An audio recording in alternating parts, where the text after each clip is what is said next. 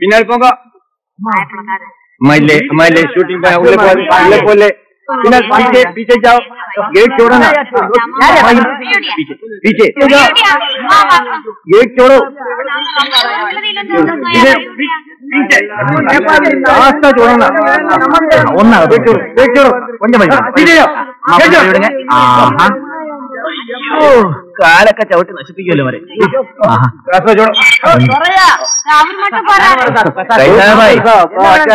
परवाले परवाले gate छोड़ो ना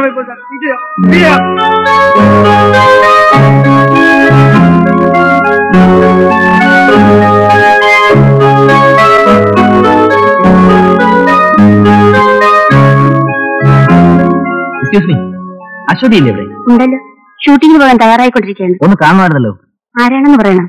film ന്യൂസിൽ കുമാറാണെന്ന് പറയും. ശരി.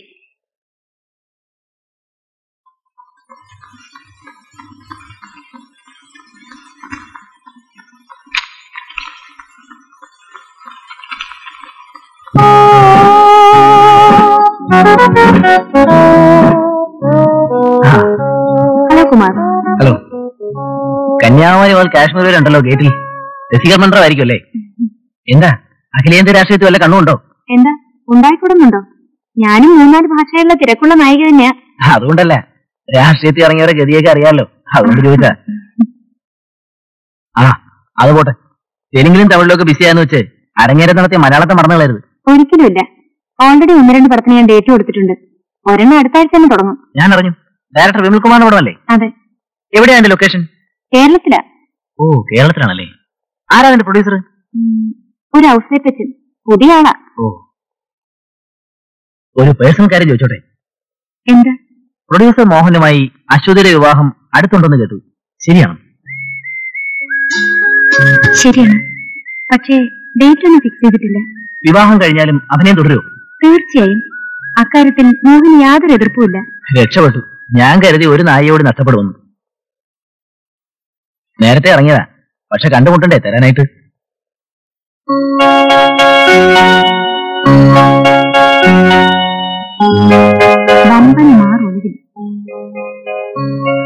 സുപ്രസിദ്ധ നായിക അശ്വതി തന്റെ സിനിമാ ജീവിതത്തിലെ തിക്താനുഭവങ്ങൾ പച്ചയായി വിവരിക്കുന്നു. ഇരുകാലികളുടെ ലോകം. ഇന്ന് രാവിലെയും എഡിറ്റർ വിളിച്ചിരുന്നു. ഈ പരസ്യം വന്നതിന് ശേഷം ഓഫീസിലേക്ക് വരുന്ന ഫോൺ കോളുകൾ മുഴുവൻ ഇതിനെക്കുറിച്ചാണ്. ചിലർക്ക് ആരെയൊക്കെ കുറിച്ചാണെന്ന് അറിഞ്ഞാൽ മതി.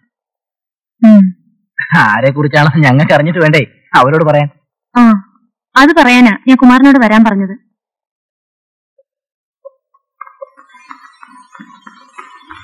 അടുത്ത മാസത്തെ ഇഷ്യൂ എന്നാ ഇറങ്ങുന്നത്? ഈ മാസം 28-ാം തീയതി ഇറങ്ങും. ഞാൻ എന്റെ ആർട്ടിക്കിളിന്റെ ആദ്യത്തെ മാറ്റർ തന്നാൽ അതിൽ ചേർക്കാൻ സാധിക്കുമോ? അയ്യോ, അത് ബുദ്ധിമുട്ടാവുമല്ലോ. ഇനി 10-12 ദിവസമല്ലേ ഉള്ളൂ. അതിൽ വരണം, അത്യാവശ്യമാണ്. എത്ര ബുദ്ധിമുട്ടായാലും ശരി. എന്താ ഇത്ര അത്യാവശ്യം?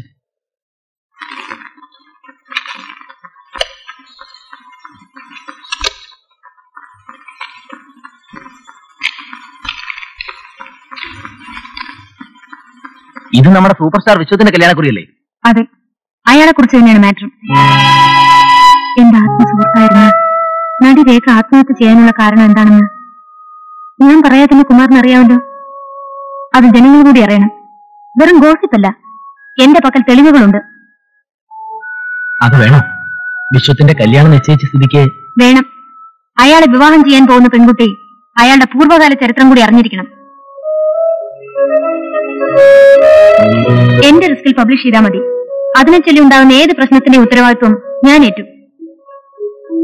ഭയമാണെങ്കിൽ വേണ്ട, നട്ടിലുള്ള പത്രക്കാർ ഇവിടെ വേറെയുണ്ട്. അയ്യോ, അതല്ല ഞാൻ ആലോചിച്ചത്. സമയക്കുറവിന്റെ പ്രശ്നമാണ്. ഏതായാലും ഞാൻ എഡിറ്ററോടൊന്ന് സംസാരിക്കട്ടെ. ഇവിടുന്ന് വിളിക്കാം.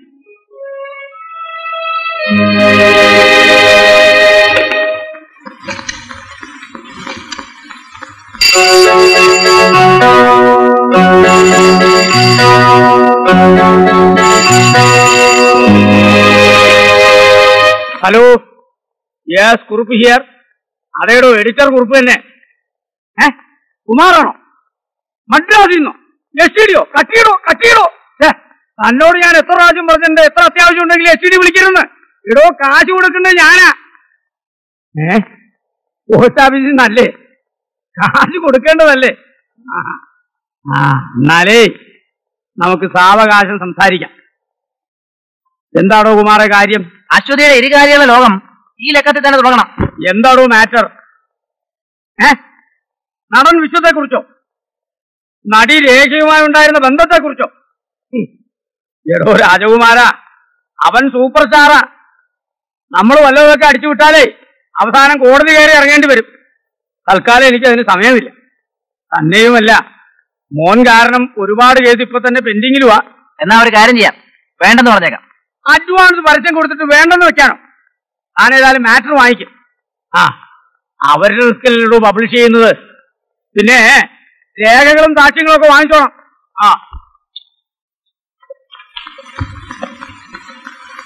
കുറുപ്പേ, ഈ ഇഷ്യൂവിൽ ഒരു 6 പേജ് വേണം. പുതിയൊരു മാറ്റർ വരുന്നുണ്ട്.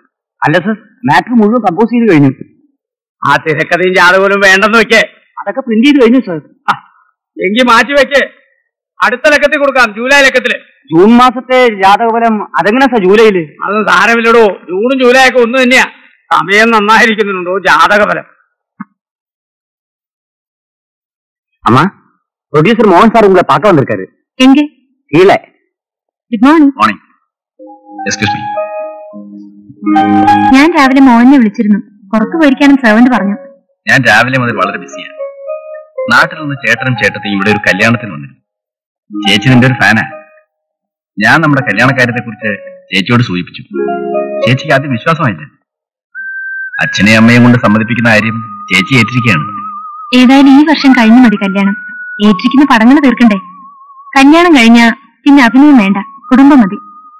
ഫിലിം ന്യൂസിൽ നീ എന്തോ ഇരുകാലികളുടെ ലോകമോ 4 കാലികളുടെ ലോകമോ ഏതാണ്ട് എഴുതാൻ പോകുന്നു പറഞ്ഞൊരു പരസ്യം കണ്ടു. അല്പ സാഹിത്യം കൂടി ആയിക്കോട്ടെ എന്ന് കരുതി. ആരെക്കുറിച്ച് ആ സാഹിത്യം? അതൊക്കെ രഹസ്യ, മാസികയിൽ വരുമ്പോ അറിഞ്ഞാൽ മതി. വെറുതെ ശത്രുക്കളെ ഉണ്ടാക്കി വെക്കല്ലേ വെച്ചേ. അതിപ്പോ തന്നെ ആവശ്യം പോലെ ഉണ്ട്. ശരി, അപ്പൊ ഞാൻ വന്നത് നാട്ടിലേക്ക് പോകുന്ന കാര്യം പറയാനാ. വന്നിട്ട് കാണാം. Okay, by. ബൈ. ബൈ. അദ്ദേഹത്തെ കണ്ടൊരു വിവരം പറഞ്ഞിട്ട് ഉടനെ പൊക്കോളാവുന്നേ. ഒരു വാക്ക് ചോദിക്കണം, അത്രയോ. ഞാൻ പറഞ്ഞു നോക്കിന്നേ, അദ്ദേഹം സമ്മതിക്കണ്ടേ? അങ്ങേരെയും കാത്ത് മറ്റേ ആർട്ടിസ്റ്റുകളും യൂണിറ്റും അങ്ങ് കേരളത്തിൽ കിടക്കയാ. അങ്ങേരോട് മദ്രാസ് വന്നിരുന്ന പിന്നെ അങ്ങനെ എന്ത് ചെയ്യണം? നിശ്ചയിച്ചിരുന്ന കല്യാണം മുടങ്ങിയെന്ന് പറഞ്ഞ് നാട് കൂടെ വിളിച്ചുകൊണ്ട് നടക്കണം. എന്റെ കല്യാണം മുടങ്ങിയെന്ന്. നിങ്ങളൊരു കാര്യം ചെയ്യും, പോയിട്ട് വൈകുന്നേരം വാ. അപ്പോഴേക്ക് എല്ലാം നേരെയാവും.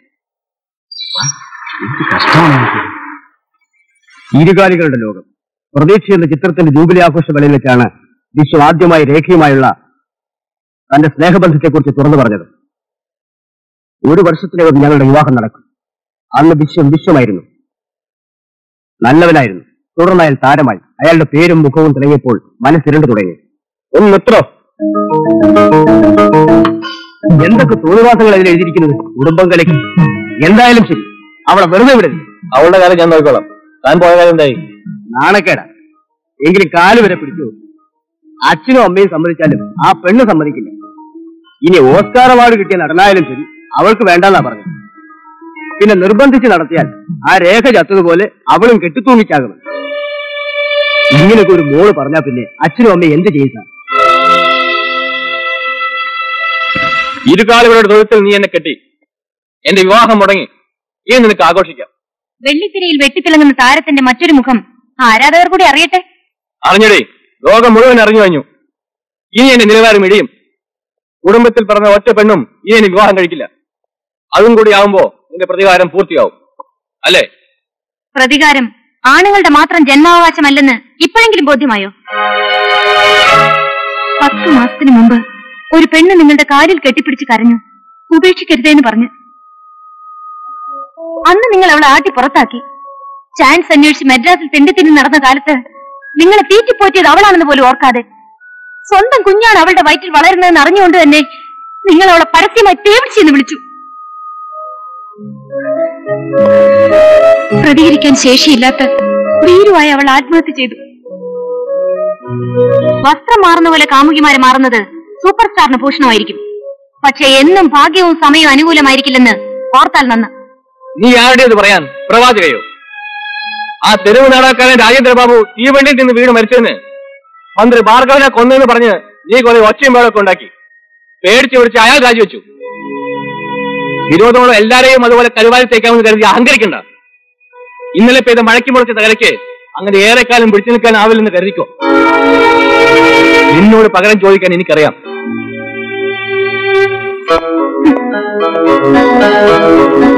അശ്വതിയുടെ ഇരുകാലികളുടെ ലോകത്തെ പറ്റിയുള്ള വായനക്കാരുടെ കത്തുകളായതൊക്കെ. അശ്വതിയുടെ ഇരുകാലാളുടെ ലോകം ഗംഭീര. ഇരുകാലാളോ? നോക്കണോ. മന്തി ഭാർഗവ, രാജിവച്ചാൻ, കരണം, അശ്വതിയ. കൊണ്ടുപോടും. ഞാൻ തന്നെ ഭേദം. മന്തി ഭാർഗവ. ഇത് തന്നെയല്ലേ ഞാനും വായിച്ചത്. 24 അക്ഷരത്തിൽ 36 തെറ്റ്. തെറ്റിയതിൽ കുറ്റമില്ല. എഴുതിയ ആൾ അധ്യാപിക, അതും ഹൈസ്കൂളില്. അടുത്ത ലക്കത്തിലുള്ള മാത്സ് കിട്ടിയോടും. കിട്ടിയില്ല. ഇനി എപ്പോഴാ പ്രിന്റിങ് തുടങ്ങണ്ടേ? അവരിവിടെ കണ്ടുണ്ടല്ലോ ഏതോ ഷൂട്ടിംഗ് പ്രമാണിച്ച്. ഞാൻ കണ്ടിരുന്നു. പോകുന്നതിന് മുമ്പ് മാറ്റർ തരാൻ സമ്മതിച്ചിട്ടുണ്ട്. അതിനെക്കുറിച്ചാണോ അടുത്തത്? മന്ത്രി ഭാർഗവനെ കുറിച്ചാണെന്നാ എന്റെ തോന്നൽ. പക്ഷേ അവരത് വ്യക്തമായി പറഞ്ഞിട്ടില്ല. എന്താ മുഖത്തൊരു വല്ലായ്മ? മന്ത്രിയെ കുറിച്ചായതുകൊണ്ടാണോ? മന്ത്രി ഭാർഗവനായതുകൊണ്ടാ. ആ തെരുവ് നാടകക്കാരൻ രാജേന്ദ്രബാബു തീവണ്ടിയിൽ നിന്ന് വീണ് മരിച്ച കേസിൽ ഭാർഗവനെ ശിക്ഷിക്കുമെന്ന് എന്താ ഉറപ്പ്? കേസും ജയിച്ച് ഭാർഗവൻ തിരിച്ച് മന്ത്രിയായാൽ എന്നെ കൊണ്ട് അയാൾ സെക്രട്ടേറിയറ്റിന് ചുറ്റും ശയന പ്രദർശനം ചെയ്യിക്കും. Kumar,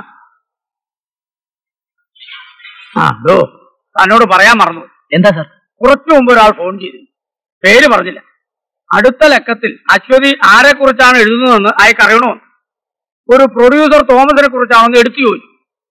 producer Thomas? അതാരാ? ഞാൻ തോമസ് ആണ്. മന്ത്രി ഭാർഗവ സാറിന്റെ വീടല്ലേ? ആരാ സംസാരിക്കുന്നത്? മന്ത്രി ആയിരുന്ന ഭാർഗവൻ തന്നെയാണോ സംസാരിക്കുന്നത്? സാർ, ഞാൻ ആ മാസികക്കാരെ വിളിച്ചിരുന്നു. പക്ഷെ അടുത്ത ആളെ കുറിച്ചുള്ള മാറ്റർ ഒന്നും ഇതുവരെ കിട്ടിയിട്ടില്ലെന്നാണ് അയാൾ പറഞ്ഞത്. പച്ചക്കള്ളം. ഇനി കിട്ടിയാൽ തന്നെ അയാൾ തന്നോട് സത്യം പറയൂ? അതല്ല സാർ, എന്റെ ഒരു പരിചയക്കാരൻ ആ മാസികയിൽ ജോലി ചെയ്യുന്നുണ്ട്. അയാളും പറഞ്ഞു മാറ്റർ ഒന്നും കിട്ടിയിട്ടില്ലെന്ന്. 2-3 ലക്ഷം വേണമെങ്കിൽ അവൾക്ക് വായിക്കിട്ടേക്കാം. എന്നാലെങ്കിലും. അങ്ങനെ പേടിച്ചാലോ തോമസേ? സാറിനത് പറയാം. എന്റെ വിഷമം എനിക്കല്ലേ അറിയൂ. മൂത്ത മകളുടെ കല്യാണം വരെ ഉറച്ചിരിക്കുക.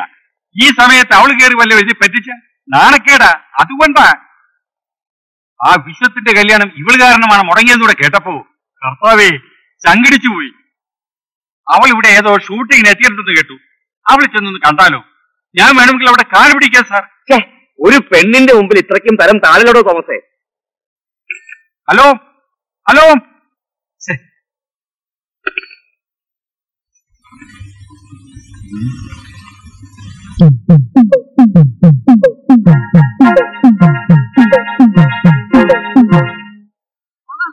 രാവിലെ പോലെ കാത്തില്ല. അശ്വതി ഒന്ന് കാണിച്ചു നമ്മളോ? അശ്വതിയും ഭരണമൊന്നും ഇല്ല. വേഗം കേട്ടു, നേരത്തെ പോണം. Hello, production manager Krishnan speaking. കണ്ട് ഡയറക്ടർ പുറപ്പെട്ടില്ലെന്നോ? ഹിന്ദി പടത്തിന് ബോംബെക്ക് പോയിരിക്കുന്നോ? എങ്ങനെ? വേറെ ആളയക്കുന്ന കാര്യമേ ഞാൻ ഡയറക്ടറോട് ഒന്ന് ചോദിക്കട്ടെ.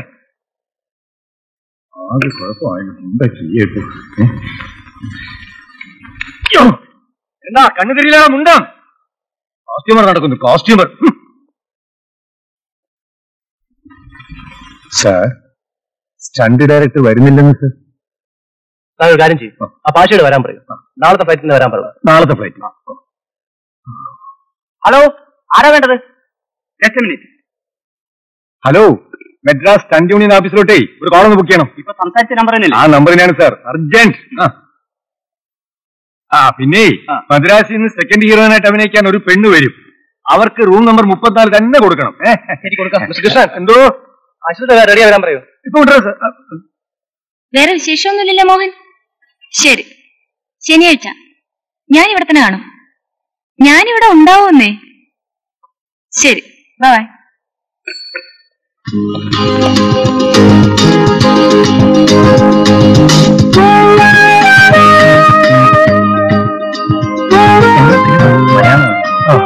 എവരായ ആ റൂം ഒന്ന് ക്ലീൻ ചെയ്യണം.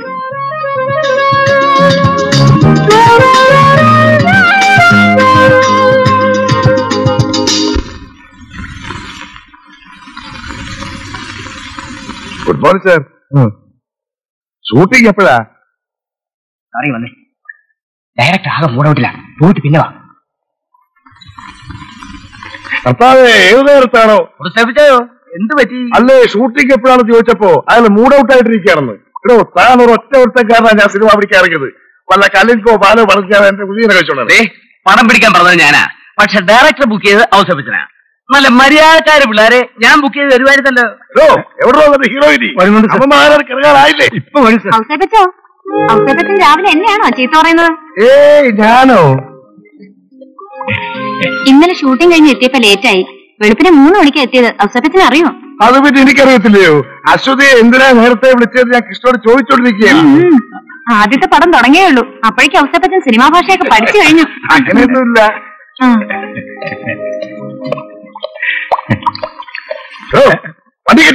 ഇങ്ങോട്ട്. Good morning sir. Good morning.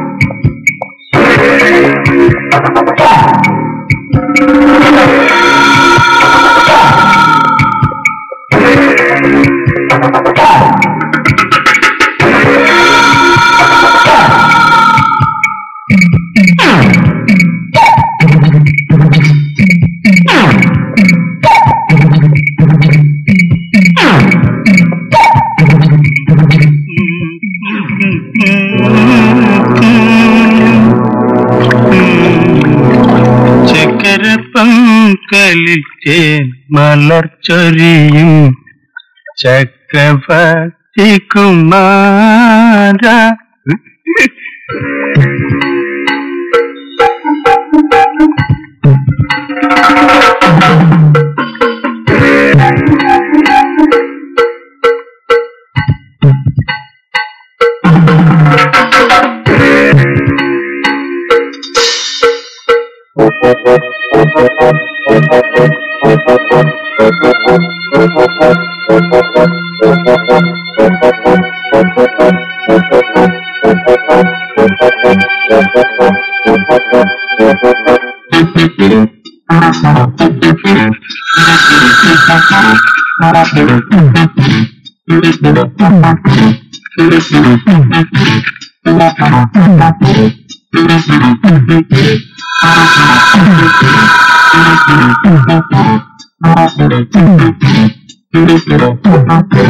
ആഹാരം ഉണ്ടാക്കി വെച്ചിട്ട് എത്ര നേരമായി? നിങ്ങളൊന്നും കഴിക്കുന്നില്ലേ? വരുന്നടി.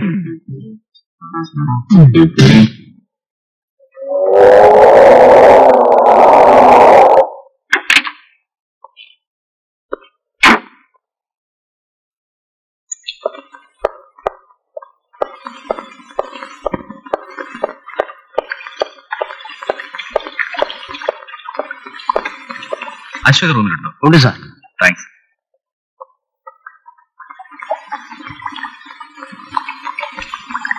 നമസ്കാരം സാർ. ഒരാളുണ്ടോ? ഇല്ല സാർ, ഇപ്പൊ വീട്ടിൽ പോയേ ഉള്ളൂ. Hello, good evening hotel president. ആരെയാ വേണം? അശ്വതിയോ? Please hold on. ഹലോ, മാഡത്തിന്റെ കാറുണ്ട്. Please hold on. Hello hello. Sorry, കട്ടായി. കോളോ റെയിൽവേ സ്റ്റേഷനിൽ നിന്നാണെന്ന് തോന്നുന്നു.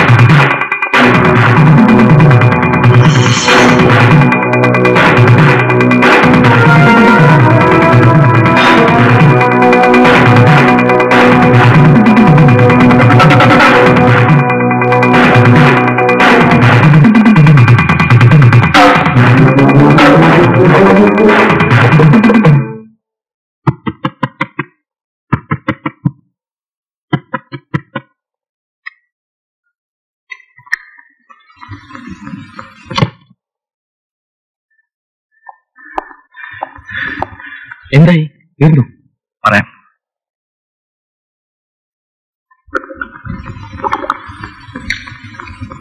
എല്ലാം ഭംഗിയായി കഴിഞ്ഞു. ഒരു കുഞ്ഞും അറിയില്ല. ആത്മഹത്യയായി കരുതിക്കൊള്ളു. ആത്മഹത്യയോ? എങ്ങനെ? ഞാൻ അവളെ കഴുത്ത് ഞെരിച്ച് കൊന്നു. കൊലപാതകമാണെന്ന് സംശയിക്കാതിരിക്കാൻ വേണ്ടി സാരിയിൽ കെട്ടിത്തൂക്കി. സത്യമാണോ നീ പറഞ്ഞത്? അതെ. പണം. ഈ സത്യം നീയും ഞാനും അല്ലാതെ മറ്റാരും അറിയില്ല. ഇല്ല.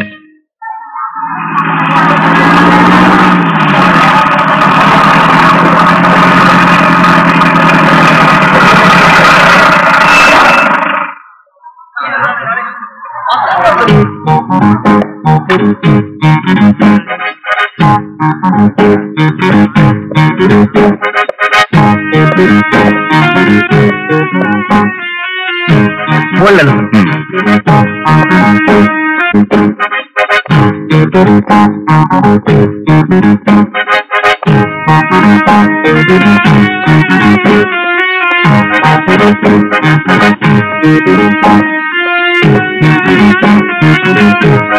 നിങ്ങളൊക്കെ വന്നാൽ മതി. അലക്സ് വരൂ.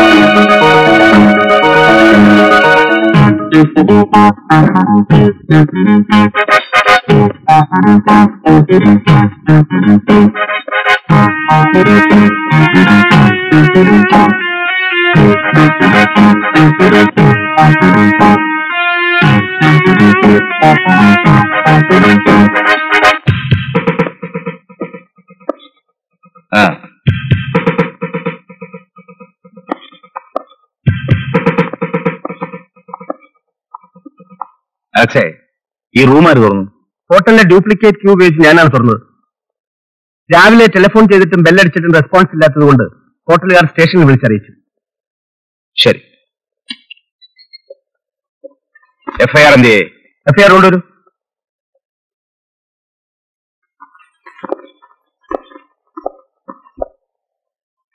ഈ ഹോട്ടലിൽ താമസിച്ചിരുന്ന എല്ലാവരുടെയും പേരും അഡ്രസ്സും കളക്ട് ചെയ്ത് വെക്കണം. സർ. ഇപ്പോൾ ഇവിടെ താമസിക്കുന്ന ആരും പോലീസിന്റെ സമ്മതം കൂടാതെ സ്ഥലം വിടരുത്. അതെല്ലാം അറേഞ്ച് ചെയ്തിട്ടുണ്ട് സർ. ചോദ്യം ചെയ്യാനുള്ളവരുടെ ഒരു ലിസ്റ്റ് തയ്യാറാക്കണം. സർ, ആ റൂമിലിരിക്കാം സർ. Thank you.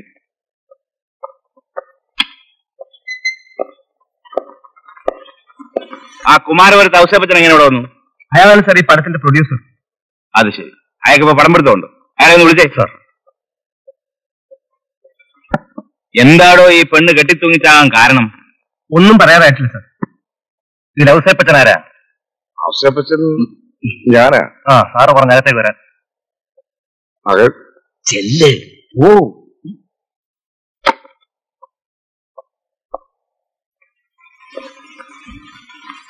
നമസ്കാരം. ആ, ഇരിക്കേ. പാവി ചെല്ലുന്നിടം പാതാളം എന്നൊരു ചൊല്ലുണ്ട്. തന്റെ കാര്യത്തിൽ അത് ശരിയാണല്ലോടോ ഔസേപ്പച്ച? അയ്യോ,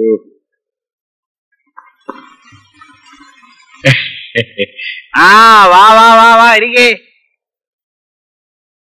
ഒരെണ്ണം കഴിഞ്ഞ് കഷ്ടിച്ച് രക്ഷപ്പെട്ടിരിക്കുമ്പോ നേരടിയായിരിക്കുന്നു അടുത്തത്. ഇതെന്താ ഔസേപ്പച്ച ഇങ്ങനെ? എന്റെ പൊന്ന് സാറേ, എനിക്കൊന്നും അറിഞ്ഞൂടായി. പാലം പണിയും ചാരായ കച്ചവടമായി നടന്ന താനെങ്ങനാടോ സിനിമ പിടിക്കാൻ ഇറങ്ങിയത്? ഒരബദ്ധം പറ്റിയതാന്നേ. തന്റെ മരുമകൻ ജോണിക്കുട്ടി ഇപ്പോഴെവിടെ ഉണ്ട്? പരോളിലാന്നേ. മകനോ? വീട്ടിലുണ്ട്. അവനാ ഇപ്പം നാട്ടിലെ ബിസിനസ് ഒക്കെ നോക്കുന്നത്. ഓമന കൊലക്കേസിൽ ശിക്ഷ കിട്ടാതെ താനും ഇയാളും രക്ഷപ്പെട്ടു അല്ലേ? കർത്താവിന്റെ കൃപ കൊണ്ട് ഞങ്ങൾ രക്ഷപ്പെട്ടു. അതോ CBIക്കാർക്കും താൻ? കർത്താവിനാണില്ലേ ഒരു ചില്ലിക്കാശ് പോലും. എന്നോട് പറയാതെയോ സമ്മതം വാങ്ങാതെയോ താനും തന്റെ കൂട്ടത്തിൽപ്പെട്ട ഒറ്റയാളും ഇവിടെ വിട്ട് പോയേക്കരുത്. ഇല്ലേ? തൊഴുത് മതി, കൈയെടുക്ക. അലക്സേ. സർ. പ്രേതം പോസ്റ്റ്മോർട്ടത്തിന് അയച്ചേക്കും. ആ മുറിയിലുള്ള അവളുടെ സാധനങ്ങൾ മുഴുവൻ മാസ്റ്റർ എഴുതി കസ്റ്റഡി എടുക്കും. സർ.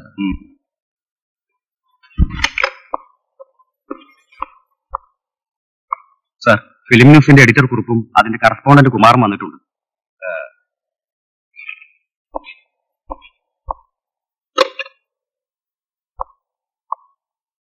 എവിടെയോ മാഗസിൻ?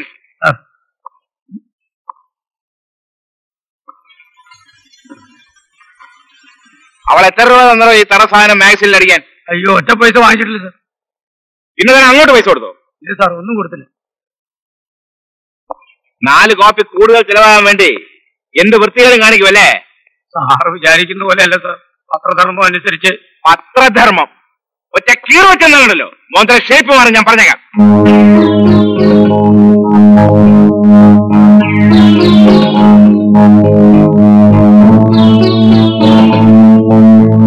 ഈ ഒരുത്തം കാരണം ഞാൻ അന്നേ പറഞ്ഞു. എന്താടോ ഒരു സ്വകാര്യം പറച്ചിൽ? ഒന്നുമില്ല സാർ. ആരാടോ അവളുടെ അടുത്ത ഏരാ? മാറ്റർ കിട്ടിയിട്ടില്ല സാർ. കള്ളം. സത്യം പറ, കിട്ടിയില്ലേ? കിട്ടിയിട്ടില്ല സാർ. ഷൂട്ടിംഗ് കഴിഞ്ഞ് പോകുന്നതിന് മുമ്പ് തരാന്നാ അശ്വതി അവസാനം കണ്ടപ്പോ എന്നോട് പറഞ്ഞത്. മന്ത്രി ഭാർഗവനെ കുറിച്ചാണോ? ആയിരിക്കാം സാർ.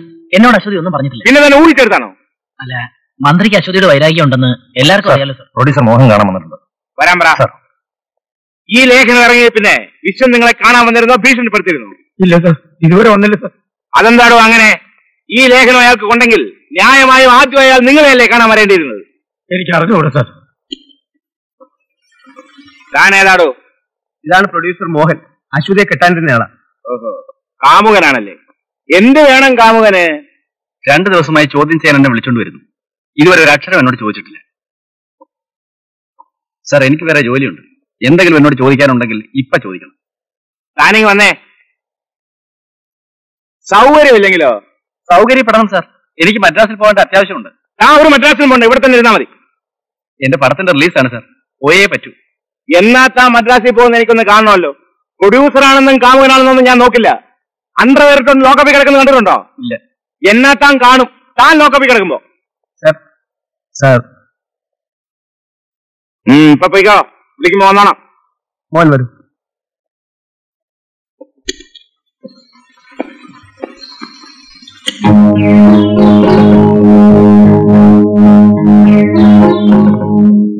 സത്യം വല്ലതും മറച്ചു വെക്കാനാണ് ഭാവമെങ്കിൽ അണ്ടർവെയറിന്റെ കാര്യം ഇപ്പൊ പറഞ്ഞ ഓർമ്മയുണ്ടല്ലോ.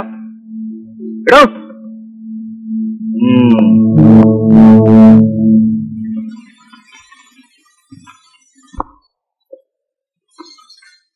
എന്താ അലക്ഷ്യ തന്റെ അഭിപ്രായം?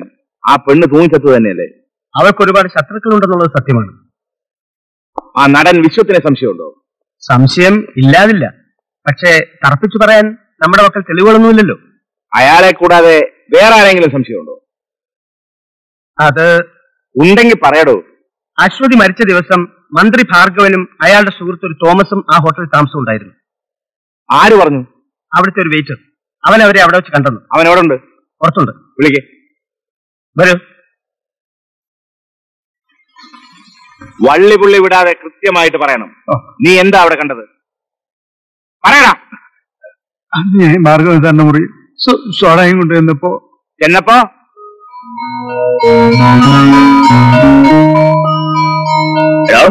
ആ നടി അശ്വതി വന്ന ഇപ്പൊ റൂമിലുണ്ട് സാർ. നിങ്ങൾ ഹോട്ടലിൽ സാധനം കൊണ്ടുവന്നു.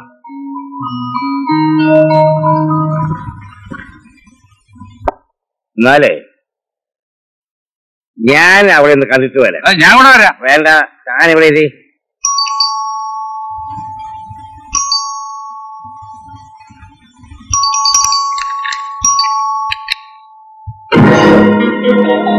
എന്ത് വേണം? എനിക്കൊന്ന് നിന്നോട് സംസാരിക്കണം. ഇപ്പൊ സാധ്യമല്ല. കാരണം കുടിച്ച് നിങ്ങൾക്ക് വെളിവില്ലാത്തതുകൊണ്ട്. ആരെ കുറിച്ചാണ് നിന്റെ അടുത്ത ലേഖനം? എന്നെ കുറിച്ചാണോ? ആയിരിക്കും. എന്നെ കുറിച്ച് നീ പത്രത്തിൽ എഴുതുമല്ലേ? എന്നാൽ എനിക്കതൊന്ന് കാണണം. ഇവിടെ കിടന്ന് ബഹളം ഉണ്ടാക്കി ഞാൻ കംപ്ലൈന്റ് ചെയ്യും. നീ കംപ്ലൈന്റ് ചെയ്യുമല്ലേ? എങ്കിൽ ചെയ്യണേ.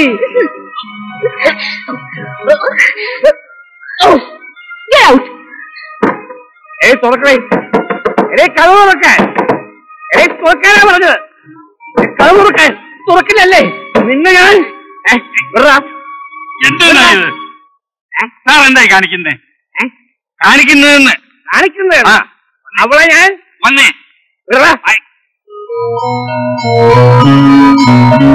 ഈ സംഭവം ഞങ്ങളോടല്ലാതെ വേറെ ആരോടെങ്കിലും പറഞ്ഞോ?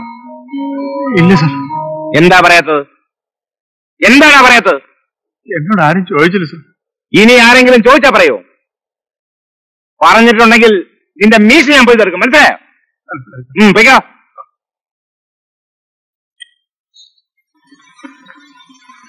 അലക്സേ, ഈ കേസിനെ സംബന്ധിച്ച് എന്ത് തെളിവ് കിട്ടിയാലും ഞാൻ അറിയാതെ മറ്റൊരാൾ അറിയരുത്. Yes sir. ഭാർഗവൻ സാറിനുള്ള നന്ദിയും കടപ്പാടും അത്ര എളുപ്പം നമുക്ക് മറക്കാൻ കഴിയില്ല. ഞാൻ വരട്ടെ. ശരി. അവൾ മരിച്ച ദിവസം ഞാൻ ആ ഹോട്ടലിൽ ഉണ്ടായിരുന്നതുകൊണ്ടും അവളുമായി സംസാരിച്ചതുകൊണ്ടും അവളെ കൊന്ന് കെട്ടിത്തൂക്കിയത് ഞാനാണെന്നാണോ താൻ പറഞ്ഞു വരുന്നത്? ക്ഷമിക്കണം, സാറിനെ വല്ലാതെ തെറ്റിദ്ധരിച്ചിരിക്കുന്നു. എനിക്ക് കിട്ടിയ ഇൻഫർമേഷൻ അതേപടി ഞാൻ സാറിനോട് പറഞ്ഞെന്ന് മാത്രം. അല്ലാതെ സാറിനെ സംശയിക്കുന്നു എന്നൊന്നും എന്റെ വാക്കിൽ സൂചനയില്ല. പിന്നെ കിട്ടിയ തെളിവുകൾ വെച്ച് അത് ആത്മഹത്യ തന്നെയാണ്. പക്ഷെ അതിന് സ്ഥിരീകരണം കൊടുക്കാതിരിക്കാൻ പല കാരണങ്ങളുണ്ട്. കൂടാതെ ഈ കേസ് ഞാൻ തന്നെ ആയിരിക്കും അന്വേഷിച്ച് അവസാനിപ്പിക്കുക എന്നൊന്നും ഇപ്പോൾ പറയാനാവില്ല. ഒരു മർഡർ കേസിൽ സാർ ഇപ്പോൾ തന്നെ അറിഞ്ഞോ അറിയാതെയോ പ്രതിയാണ്. ആ കേസും ഈ പെണ്ണ് കാരണം തന്നെയാണ് ഉരുത്തിരിച്ചത്. അത് തന്നെ ആ പെണ്ണിനോട് സാറിന് വൈരാഗ്യം തോന്നാനുള്ള കാരണമായി മറ്റുള്ളവർക്ക് തോന്നാം. പിന്നെ മറ്റ് എവിഡൻസ് കൂടി ആവുമ്പോൾ മോട്ടീവ് ഉണ്ടെന്നുള്ള കാര്യം ഏത് ഇൻവെസ്റ്റിഗേറ്റിംഗ് ഓഫീസർക്കും ബോധ്യമാവും. ഞാനിപ്പോ എന്ത് ചെയ്യണം? സാറോ സാറിന്റെ കൂട്ടുകാരനോ അന്ന് ആ ഹോട്ടലിൽ താമസിച്ചിരുന്നു എന്നുള്ളതിന് യാതൊരു തെളിവും ഉണ്ടാകാൻ പാടില്ല. സാർ അത് എങ്ങനെ കൈകാര്യം ചെയ്യുന്നു എന്ന് എനിക്കറിഞ്ഞൂടാ. ഞാൻ ഇത്രയും പറഞ്ഞത് തന്നെ സാറിനോടുള്ള നന്ദിയും കടപ്പാടും കൊണ്ടാണ്. ശരി സാർ, ഞാൻ ഇറങ്ങട്ടെ.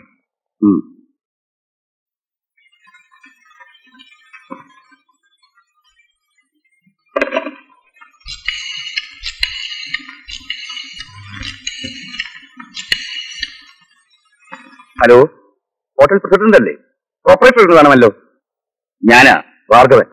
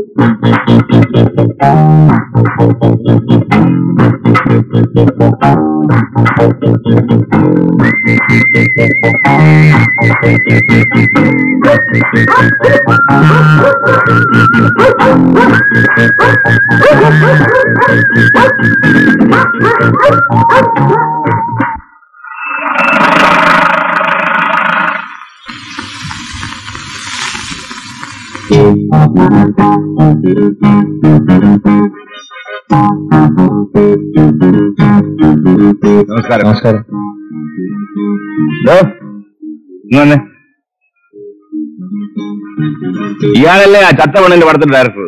അതെ. ഇതാ പടം തന്നെ? അല്ല, ഇത് വേറെ പടം. അതോ നിങ്ങളല്ലേ മിസ്റ്റർ വിശ്വം? അതെ. താനിങ് വന്നേ. ഇവരൊക്കെ എവിടെ വരാ? നമ്മൾ തമ്മിൽ സ്നേഹിതന്മാരാണെന്ന് മറ്റുള്ളവർ കരുതട്ടെ, അതല്ലേ അതിന്റെ ഭംഗി. സിനിമയിലെ ഹീറോ അല്ലേ താൻ, പിന്നെങ്ങനെയാണോ ജീവിതത്തിൽ വില്ലനായത്? പുരാണ പടത്തിലെ ശ്രീകൃഷ്ണന്റെ മുഖമാണല്ലോടോ തനിക്ക്. ഈ മുഖവും വെച്ചോണ്ട് തനിക്ക് എങ്ങനെയാണോ ആ പെണ്ണിനെ കൊല്ലാൻ തോന്നിയത്? ഒരു കല്യാണം മുടക്കിയതിന് ഇത്രയും കടുത്ത ശിക്ഷയോ? നിങ്ങൾ എന്ത് അസംബന്ധമാണ് പറയുന്നത്?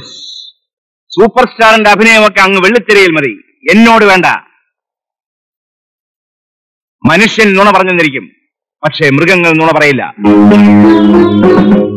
Police dog Dolly hotel പ്രസിഡന്റിൽ Aswathy മരിച്ചു കിടന്ന മുറിയിൽ നിന്ന് ഇറങ്ങി ഓടിയ ഓട്ടം ഹോട്ടൽ സീലാൻഡിൽ റൂം നമ്പർ 33 മുന്നിൽ ചെന്നാണ് നിർത്തിയത്. മനസ്സിലായോ എനിക്ക്? റൂം നമ്പർ 33 ഹോട്ടൽ സീലാൻഡിൽ സാറിന്റെ സ്പെഷ്യൽ റൂമാണത്. മോട്ടീവ് വ്യക്തമാണ്, ആളെയും പിടികിട്ടി. ഇനി എങ്ങനെയാണ് സാർ ഈ ഓപ്പറേഷൻ നടത്തിയത് എന്ന് കൂടി പറഞ്ഞു തന്നാൽ എന്റെ ജോലിയുടെ ഭാരം കുറയും.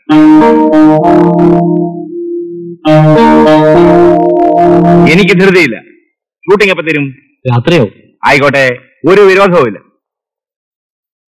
ആ, പേപ്പർ ഉണ്ടോ കയ്യിൽ? ആ, മതി മതി മതി മതി.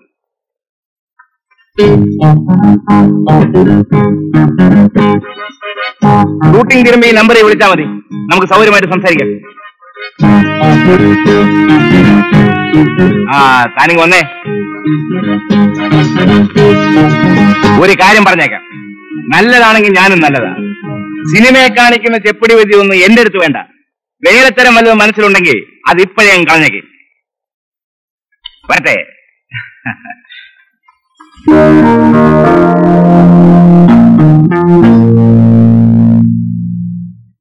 ശരി സാർ, അപ്പൊ നാളെ രാവിലെ കാണാം. കേട്ടോ? ഓക്കെ. DIG ആയിരുന്നു സാർ. വല്ല കുഴപ്പവും? എന്തോന്ന് കുഴപ്പമാവശ്യപ്പച്ച, ഞാനില്ലേ ഇവിടെ? എന്റെ പൊന്ന് സാറ്, എന്റെ കഷ്ടകാലത്തിലാണ് ഞാൻ ഈ സിനിമ പിടിക്കാൻ ഇറങ്ങിയത്. ദൈവനൊരുത്തരാ, ഒന്നും മുട്ടണ്ട, വന്നതൊക്കെ വന്നു സാറേ. അപ്പൊ ഞങ്ങൾ ഇങ്ങോട്ട് ഇറങ്ങട്ടെ. അതെന്തോന്ന് പോക്കാവശ്യപ്പച്ച, ഇരിക്കുന്നേ, നമുക്ക് ഒരുപാട് കാര്യങ്ങൾ സംസാരിക്കാനില്ലേ. ഇരി. കൃഷ്ണൻകുട്ടി, കൃഷ്ണൻകുട്ടി. ആരായി കൃഷ്ണൻകുട്ടി? എന്റെ ഡ്രൈവറാ. ആ, ഡ്രൈവറാ. എടാ കൃഷ്ണൻകുട്ടി. എന്താ സർ? കോച്ചിന് എന്താടാ ഇപ്പൊ വില? ബ്ലാക്ക് ആൻഡ് വൈറ്റ് 300 രൂപ, ജോളി വാക്കർ റെഡ് ലേബൽ 320, പിന്നെ ബ്ലാക്ക് ലേബൽ ഉണ്ട് 1 ലിറ്റർ, അതിന് 550 വില. 300, 320, 550. ആ, നമുക്ക് 550 കാരൻ തന്നെ മതി. സാറേ, ഇപ്പോഴത്തെ സ്കോച്ച് മുഴുവൻ കളിപ്പീരാ, വെറും പട്ടയാ. സാറേ, ഒന്നാമതൊരു ഒരു സാധനമുണ്ട്, കുത്തലില്ല, ഹാങ് ഓവർ ഇല്ല, മിനിസ്റ്റർ ഞങ്ങളതാ കഴിക്കുന്നത്. ആ, അത് ദാനം കഴിച്ചാൽ മതി, എനിക്ക് സ്കോച്ച് മതി. സാർ പൈസ വാങ്ങിച്ചോ, മുതലാളിയല്ലേ ഇരിക്കുന്നത്. ഞാനെങ്ങാനും പൈസ തന്നാൽ ഈ ഔസേപ്പച്ചൻ തെറി കൊണ്ട് അഭിഷേകം ചെയ്യും. ഇല്ലയോ ഔസേപ്പച്ച? പിന്നെ 600 ഉണ്ട്. 550 രൂപയുടെ വില, ബാക്കി 50 നീ വെച്ചു. ശരി. അപ്പൊ എന്താ ഞങ്ങൾ ഇറങ്ങട്ടെ? ആകട്ടെ. അല്ല പിന്നെ കൃഷ്ണൻകുട്ടി? കൃഷ്ണൻകുട്ടിയൊക്കെ വരാൻ ഒരുപാട് സമയം എടുക്കും, നിങ്ങൾ പോയിക്കോ. നാരായണൻ പോകുന്നില്ലയോ? അല്ല, കൃഷ്ണൻകുട്ടി ഔസേപ്പച്ചന് ഒറ്റയ്ക്ക് പോകാൻ പേടിയാ. ചെല്ലോ. ഓരോരുത്തന്മാരെ ഇറങ്ങി തിരിച്ചിരിക്കും. അവന്റെ തൊള്ള നിനക്കെ കാശ് ഞാൻ കൊടുക്കണം. സ്വന്തം കാശ് പോലല്ലേ പറയുന്നത്, ബാക്കി ടിപ്പെടുത്തോളാം.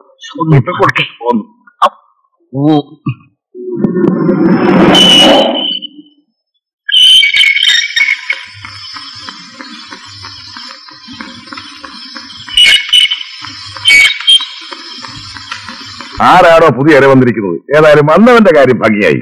ഇങ്ങനെയുണ്ട് വാർത്തപ്പണ്ടാരും. എടോ, തനിക്ക് വയറ് നിറച്ചിയാ വാങ്ങിച്ചുതരാം, തനിക്ക് ഇഷ്ടപ്പെട്ട സാധനം. അന്ന് കുടിച്ച് പൂക്കുറ്റിയായി ആ CBIക്കാരെ തെറി പറഞ്ഞില്ലേ, അതുപോലെ ഈ ദേവദാസിനെ 4 പല്ല് പറയാവോ? ഇപ്പൊ പറയാം ഔസേപ്പച്ച, വാ നമുക്ക് ബാറിലേക്ക് പോവാം. ഇപ്പൊ വേണ്ട, വരട്ടെ, പിന്നെയാകാം. Good evening. Good evening. എന്നെ മനസ്സിലായോ? അഡ്വക്കേറ്റ് ജനാർദ്ദനൻ നായർ. അതെ. എന്താ വിശേഷിച്ച്? ഒന്നുമില്ല, എന്റെ മോനൊരു ചെറിയ പ്രോബ്ലം. താൻ വിചാരിച്ചത് സോൾവ് ചെയ്യാൻ നോക്കും. സാറിന്റെ മകനോ? ആരാള്? മോഹൻ. അവനൊരു ഫിലിം പ്രൊഡ്യൂസറാണ്. അവൻ എന്തോ അത്യാവശ്യത്തിന് മദ്രാസിലേക്ക് പോകണം. നിങ്ങൾ അവനെ തടഞ്ഞു വെച്ചിരിക്കുകയാണെന്ന് പറഞ്ഞു. ആ, മനസ്സിലായി. ഇരിക്കെ. ആ അശ്വതിയുടെ മരണത്തെ സംബന്ധിച്ചല്ലേ? വെറുതെ ഒരു ഫോർമാലിറ്റിക്ക് വേണ്ടി ഒന്ന് ക്വസ്റ്റ്യൻ ചെയ്യണമെന്നേ പറഞ്ഞുള്ളൂ.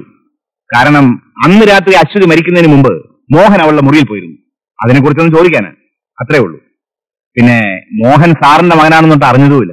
ഞാൻ അവന്റെ ഒരു കാര്യത്തിൽ ഇടപെടാറില്ല. അവന്റെ അമ്മ നിർബന്ധിച്ചുകൊണ്ട് വന്നു മാത്രം. അല്ല, ദേവദാസിന് ഒഫീഷ്യലായിട്ട് എന്തെങ്കിലും ബുദ്ധിമുട്ടുണ്ടെങ്കിൽ ഞാൻ കോടതിയിൽ നിന്ന് ഒരു ഓർഡർ വാങ്ങാം. അതിന്റെ ഒന്നും ആവശ്യമില്ല സാർ. മോൻ മദ്രാസിൽ പോയിക്കോട്ടെ, വേണമെങ്കിൽ അതിന് ശേഷം ചോദ്യം ചെയ്തോളാം. ശരി, ഞാൻ ഇറങ്ങട്ടെ. ഇതിനുവേണ്ടി സാർ ഇവിടെ വരെ വരേണ്ട കാര്യമില്ലായിരുന്നു, ഒന്ന് ഫോൺ ചെയ്താൽ മതിയായിരുന്നല്ലോ. അത് സാരമില്ല. Good night. Good night.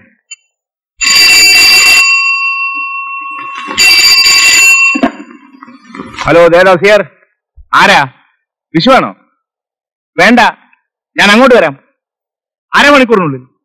Okay. Sir ഇന്നലെ ആ വിഷുത്തെ കണ്ടോ? കണ്ടു, സംസാരിച്ചു. പക്ഷെ യാതൊരു പ്രയോജനവുമില്ല. അയാൾ ഈ ലോകത്തിലെ സകല ദൈവങ്ങളെയും പിടിച്ച് ആണയിടുന്നു. ആ പെണ്ണിന്റെ മരണത്തെ അയാൾക്ക് യാതൊരു ബന്ധവുമില്ലെന്ന്. അപ്പോൾ പിന്നെ പട്ടി അയാളുടെ മുറിയിൽ കയറി ചെന്നതോ? വാസ്തവം തന്നെ. പക്ഷെ അതിന്റെ കാരണം എന്താണെന്ന് അയാൾക്ക് യാതൊരു പിടിയുമില്ല. പക്ഷേ അയാൾ എന്നോടൊരു ചോദ്യം ചോദിച്ചപ്പോ എനിക്ക് ഉത്തരമില്ലാതായിപ്പോയി. എന്താ സർ? ഹോട്ടൽ പ്രസിഡന്റ് പോലുള്ള വലിയൊരു ഹോട്ടലിൽ ആരുടെയും കണ്ണിൽപ്പെടാതെ തന്നെ പോലെ പോപ്പുലറായ ഒരാൾ എങ്ങനെ കയറി ഇറങ്ങുമെന്ന്. സർ, ഒരുപക്ഷെ അയാളുടെ നിർദ്ദേശപ്രകാരം വേറൊരാളാണ് ഈ കൃത്യം ചെയ്തതെങ്കിൽ? ഒരു വാടക കൊലയാളി കൃത്യം ചെയ്ത ശേഷം വിവരം അറിയിക്കാൻ അയാളെ തേടിച്ചെന്നതാണെങ്കിൽ? ഉണ്ടോ? അങ്ങനെ ഒരാളുണ്ടോ? ഉണ്ടെങ്കിൽ അതിനു പറ്റിയ തെളിവുകൾ നമ്മുടെ പക്കലുണ്ടോ? ഇല്ലല്ലോ. പിന്നെന്ത് ചെയ്യും? വിശ്വത്തെ കസ്റ്റഡിയിലെടുത്ത് വേണ്ടതുപോലെ ചോദ്യം ചെയ്താൽ തെളിവുകളൊക്കെ താനേ ഉണ്ടാകുമെന്നാണ് എന്റെ വിശ്വാസം. ചെയ്യാം. അയാളെ അറസ്റ്റ് ചെയ്യാം, കസ്റ്റഡി എടുക്കാം, ചോദ്യം ചെയ്ത് ഹരാസ് ചെയ്യാം, നാണവും മാനവും കെടുത്താം. എന്നിട്ടും പ്രയോജനമില്ലെങ്കിൽ, ഒരുപക്ഷെ അയാൾ നിരപരാധിയാണെങ്കിൽ, ലക്ഷക്കണക്കിന് ആരാധകരുള്ള ഒരാളെ അറിഞ്ഞുകൊണ്ട് സ്വഭാവത്തിൽ നടത്തണോ? അലക്സ് പറഞ്ഞത് കൊള്ളാം. അതാണ് അലക്സിന്റെ അഭിപ്രായമെങ്കിൽ ഞാനെതിരെ നിൽക്കുന്നില്ല. അതോ അങ്ങനെ ഒരു വാടകക്കൊലയാളി ഉണ്ടെങ്കിൽ അയാളെക്കുറിച്ച് എന്തെങ്കിലും തുമ്പ് കിട്ടുന്നത് വരെ നമ്മൾ വെയിറ്റ് ചെയ്യണോ? അലക്സ് പറയൂ. എനിക്കൊന്നും പറയാനില്ല സർ.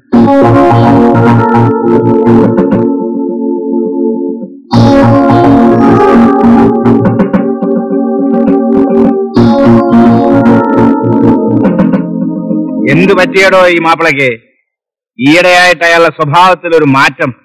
4-5 മാസങ്ങൾക്ക് മുമ്പ് അലക്സാറിന്റെ കോളേജിൽ പഠിച്ചിരുന്ന മകൻ ഒരു ആക്സിഡന്റിൽപ്പെട്ട് മരിച്ചുപോയി. അതിനുശേഷമാണ് അലക്സാറിൽ ഈ മാറ്റം. ജനങ്ങളുടെ പ്രാക്കുകൊണ്ടാണ് മകൻ മരിച്ചതെന്ന സാറിന്റെയും ഭാര്യയുടെയൊക്കെ വിശ്വാസം.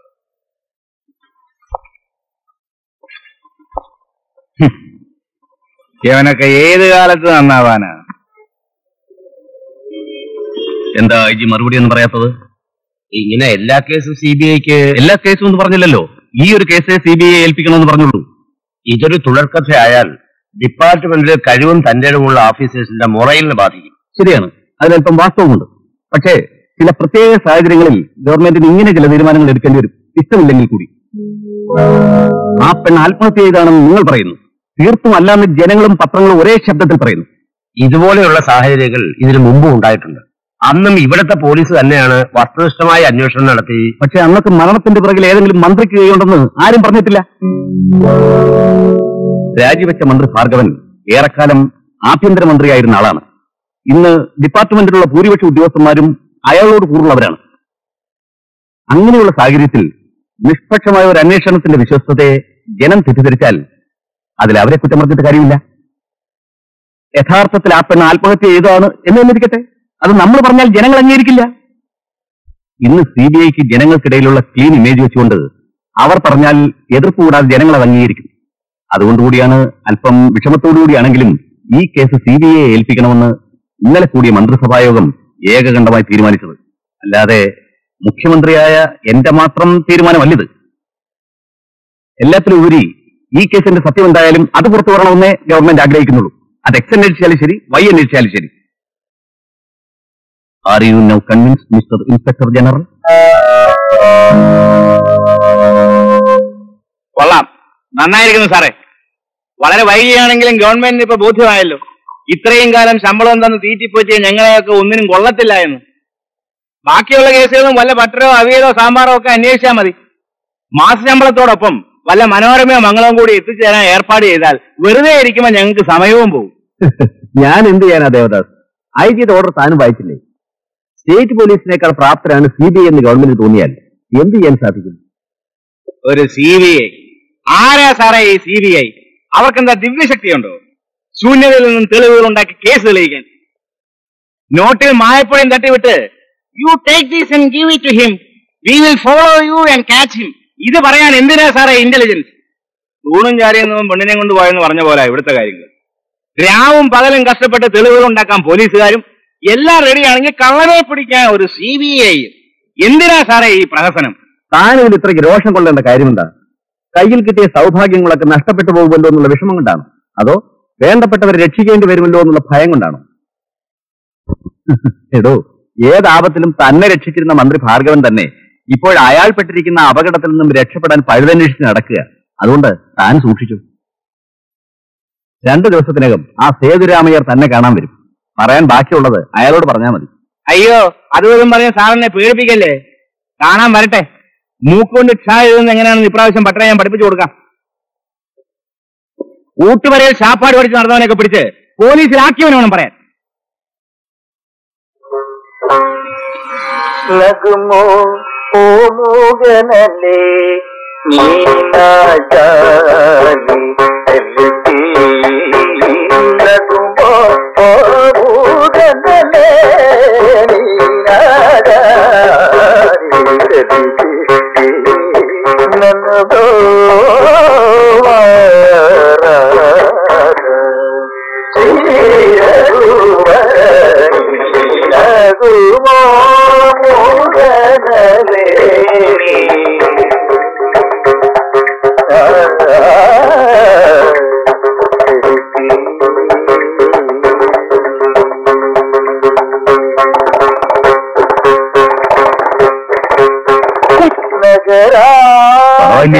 Good move.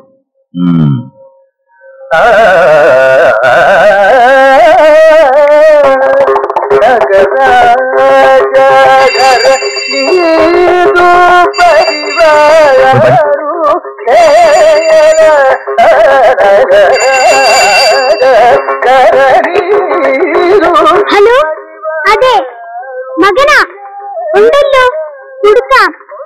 ആരാ സംസാരിക്കുന്നത്? അപ്പാ, ഡയറക്ടർ. ഓഫീസിലെന്താ?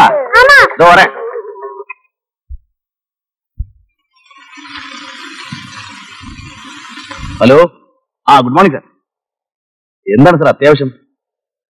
ഫാമിലി ആയിട്ടൊന്ന് നാട്ടിൽ പോകാനിരിക്കുകയായിരുന്നു. കമലയുടെ ബ്രദറുടെ മാരേജ് ആണ് അടുത്ത 5th. അല്ല സാർ, ഞാനൊരാഴ്ചത്തെ ലീവിന്. ശരി സാർ, ഞാൻ എത്തിക്കോളാം sir. Sir,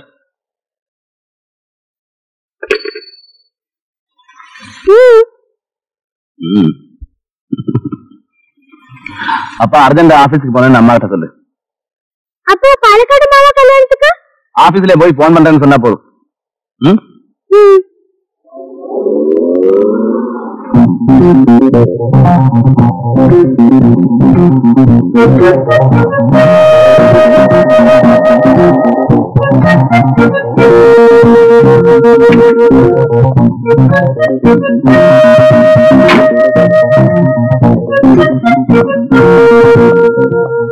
Good morning, sir. Morning.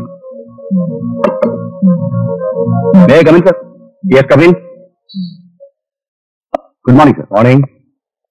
ഇത് അറിയാം സർ, ഇത് മിസ്റ്റർ സേതു. പരിചയപ്പെടുത്തേണ്ട കാര്യമില്ല, എനിക്കറിയാം. ഇപ്രാവശ്യം ഏതായാലും സുപ്രീം കോടതിയുടെ ഉത്തരവ് വരുന്നവരെ കാത്തിരിക്കണ്ട. അശ്വതിയുടെ മരണത്തിന്റെ അന്വേഷണം CBI ഏൽപ്പിക്കാൻ ഗവൺമെന്റ് തന്നെ തീരുമാനിച്ചു.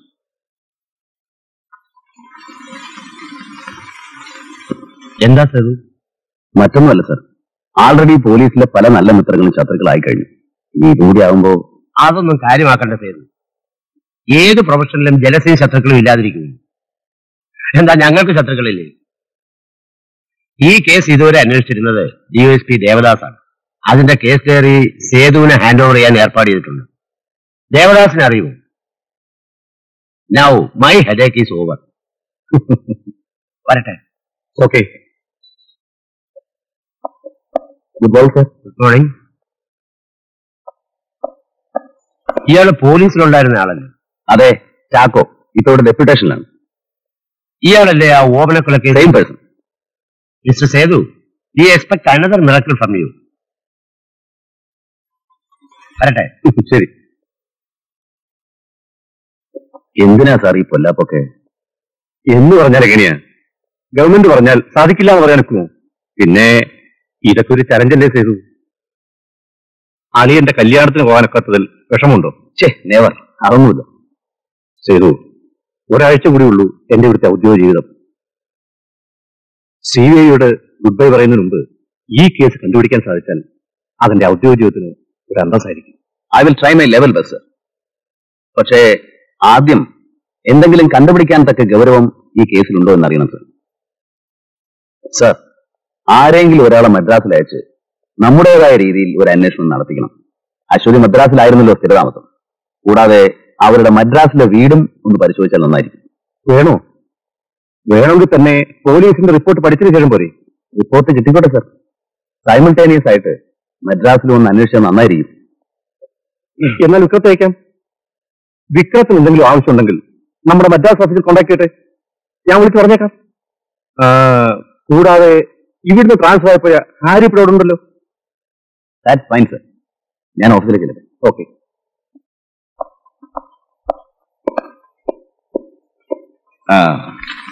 പണ്ടെങ്ങാണ്ടോ ചക്ക വീണപ്പോ ഒരു മുയൽ എത്തന്ന് വെച്ച് എന്നും ചക്ക വീണാ മുയൽ ചാവുമോ സ്വാമി? ചാകാൻ വിധിയുള്ള മുയലാണെങ്കിൽ ഇപ്പോഴും ചാവും സാർ.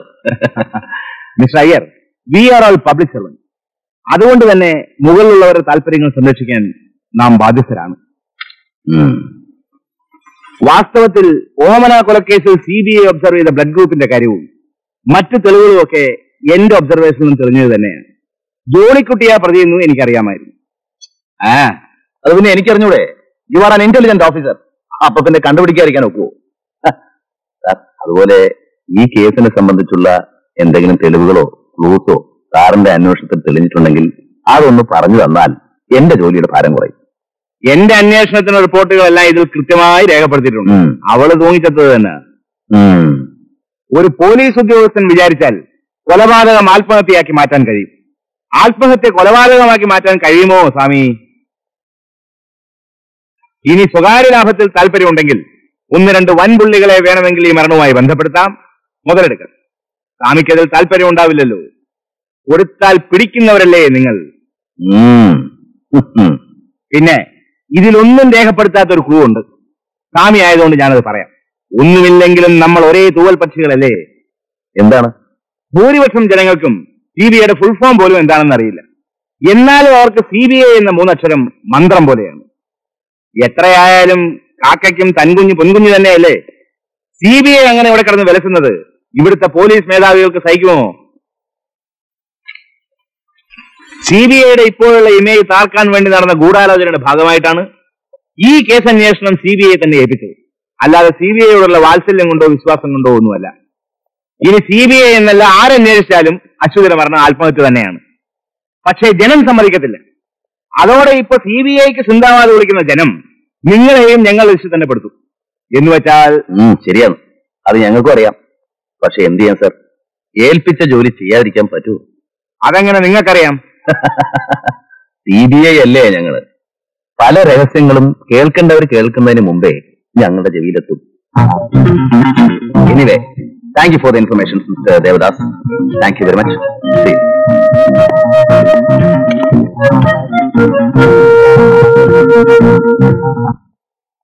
Good morning. എപ്പോ എത്തി? ഇന്നൊരു രക്ഷയില്ല. പോയിട്ട് നാളെ വാ. Morning sir. Good morning. Morning. മദ്രാസിൽ പോയിട്ട് ഇത്ര എത്തിയോ? ഞാൻ മോർണിംഗ് ഫ്ലൈറ്റിനെത്തി. അത് അശ്വതിയുടെ വീട്ടിൽ നിന്നും കിട്ടിയ കുറെ ആൽബങ്ങളും കുറച്ച് റെക്കോർഡ്സും ഉണ്ട്. അവിടെ അന്വേഷിച്ചിട്ട് വല്ല പ്രയോജനം ഉണ്ടായോ? പ്രത്യേകിച്ച് ഗുണമൊന്നും ഉണ്ടായില്ല സർ. ഇവിടുത്തെ ജനങ്ങളുടെ അഭിപ്രായം തന്നെയാണ് അവിടെ ഉള്ളവർക്കും. Shall I open it for you? ഇപ്പൊ വേണ്ട, you keep it in the store. ശരി സർ, വരൂ.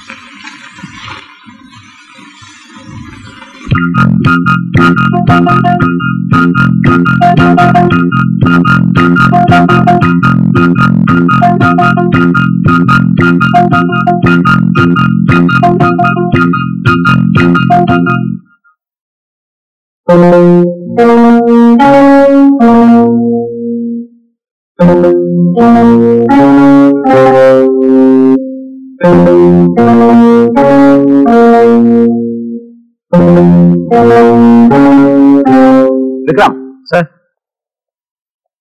Both of you please come. Echo.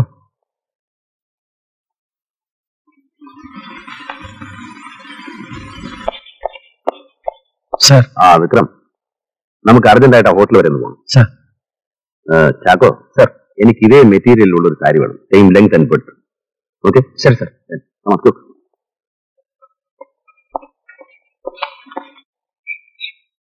Sir, കിട്ടിയോ? സെയിം മെറ്റീരിയൽ കിട്ടി, കളർ വ്യത്യാസമാണ്. സാറല്ല. ഇതെന്തിനാ സാർ? അതൊക്കെ ഉണ്ട്, പറഞ്ഞുതരാം.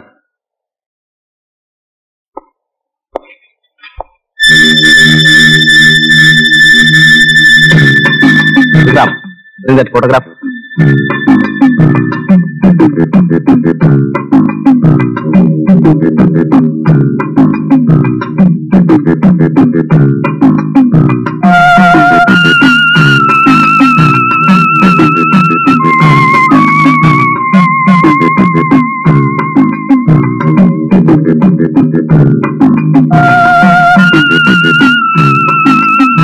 Bring that suit.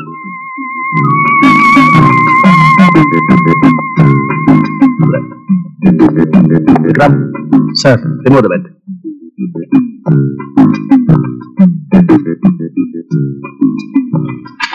Good. ഇതേ കയറി നിന്നിട്ട് ആ ഹൂക്കിലൊന്ന് എത്തിപ്പിടിക്കാൻ ശ്രമിച്ചേ. കയറോട്ട് കയറിക്കോ. റൈറ്റ്.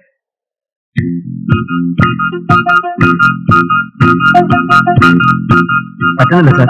ഒന്നുകൂടെ ശ്രമിക്കേ.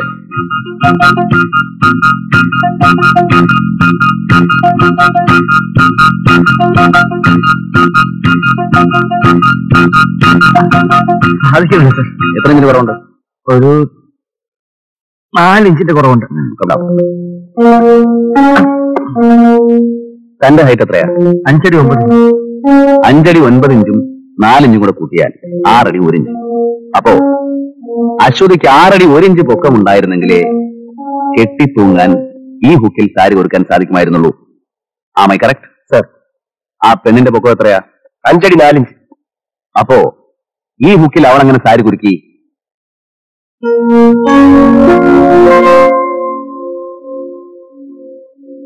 ഈ ഫോട്ടോയിൽ കാണുന്നത് ഈ സ്റ്റൂളിൽ കയറി ഒന്ന് കെട്ടിത്തൂങ്ങിയതായിട്ട്. Take the other sari.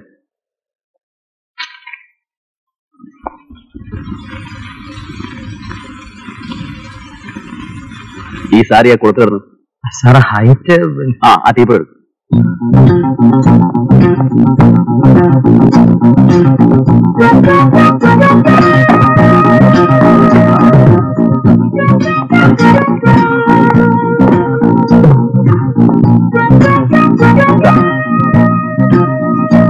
ആ ഹൂക്കി കെട്ടുക. നല്ലവണ്ണം മുറുക്കണം.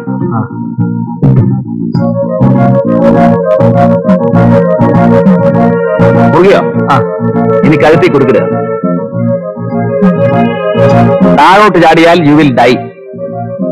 അതാണ് സ്വാഭാവികമായ ആത്മഹത്യ. ഇത് തന്നെയല്ലേ അശ്വതിയും ചെയ്ത്. Use your brain mister Vikram. നമുക്ക് കിട്ടിയിട്ടുള്ള ഫോട്ടോഗ്രാഫിൽ ഈ ടീപ്പോയുടെ സ്ഥാനം അവിടെയാണ്. അശ്വതി ഉപയോഗിച്ചു എന്ന് പറയപ്പെടുന്നത് ഈ സ്റ്റൂള് മാത്രമാണ്. ഈ സ്റ്റൂള് മാത്രം ഉപയോഗിച്ചാൽ ഈ ഹൈറ്റ് കിട്ടില്ല. You get me? Sorry sir. നീ ആ കുരുക്ക് കഴിച്ചിട്ട് താഴോട്ട് ഇറങ്ങി. Other end in the whole. Other end.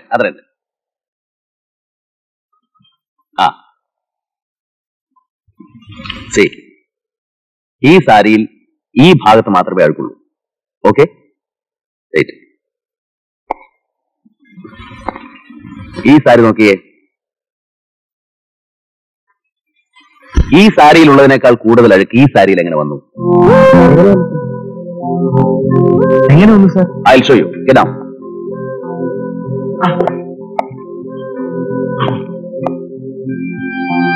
കഴുത്തി കേട്ടോ? വേണ്ട, just your hand. It's only demonstration. Ready?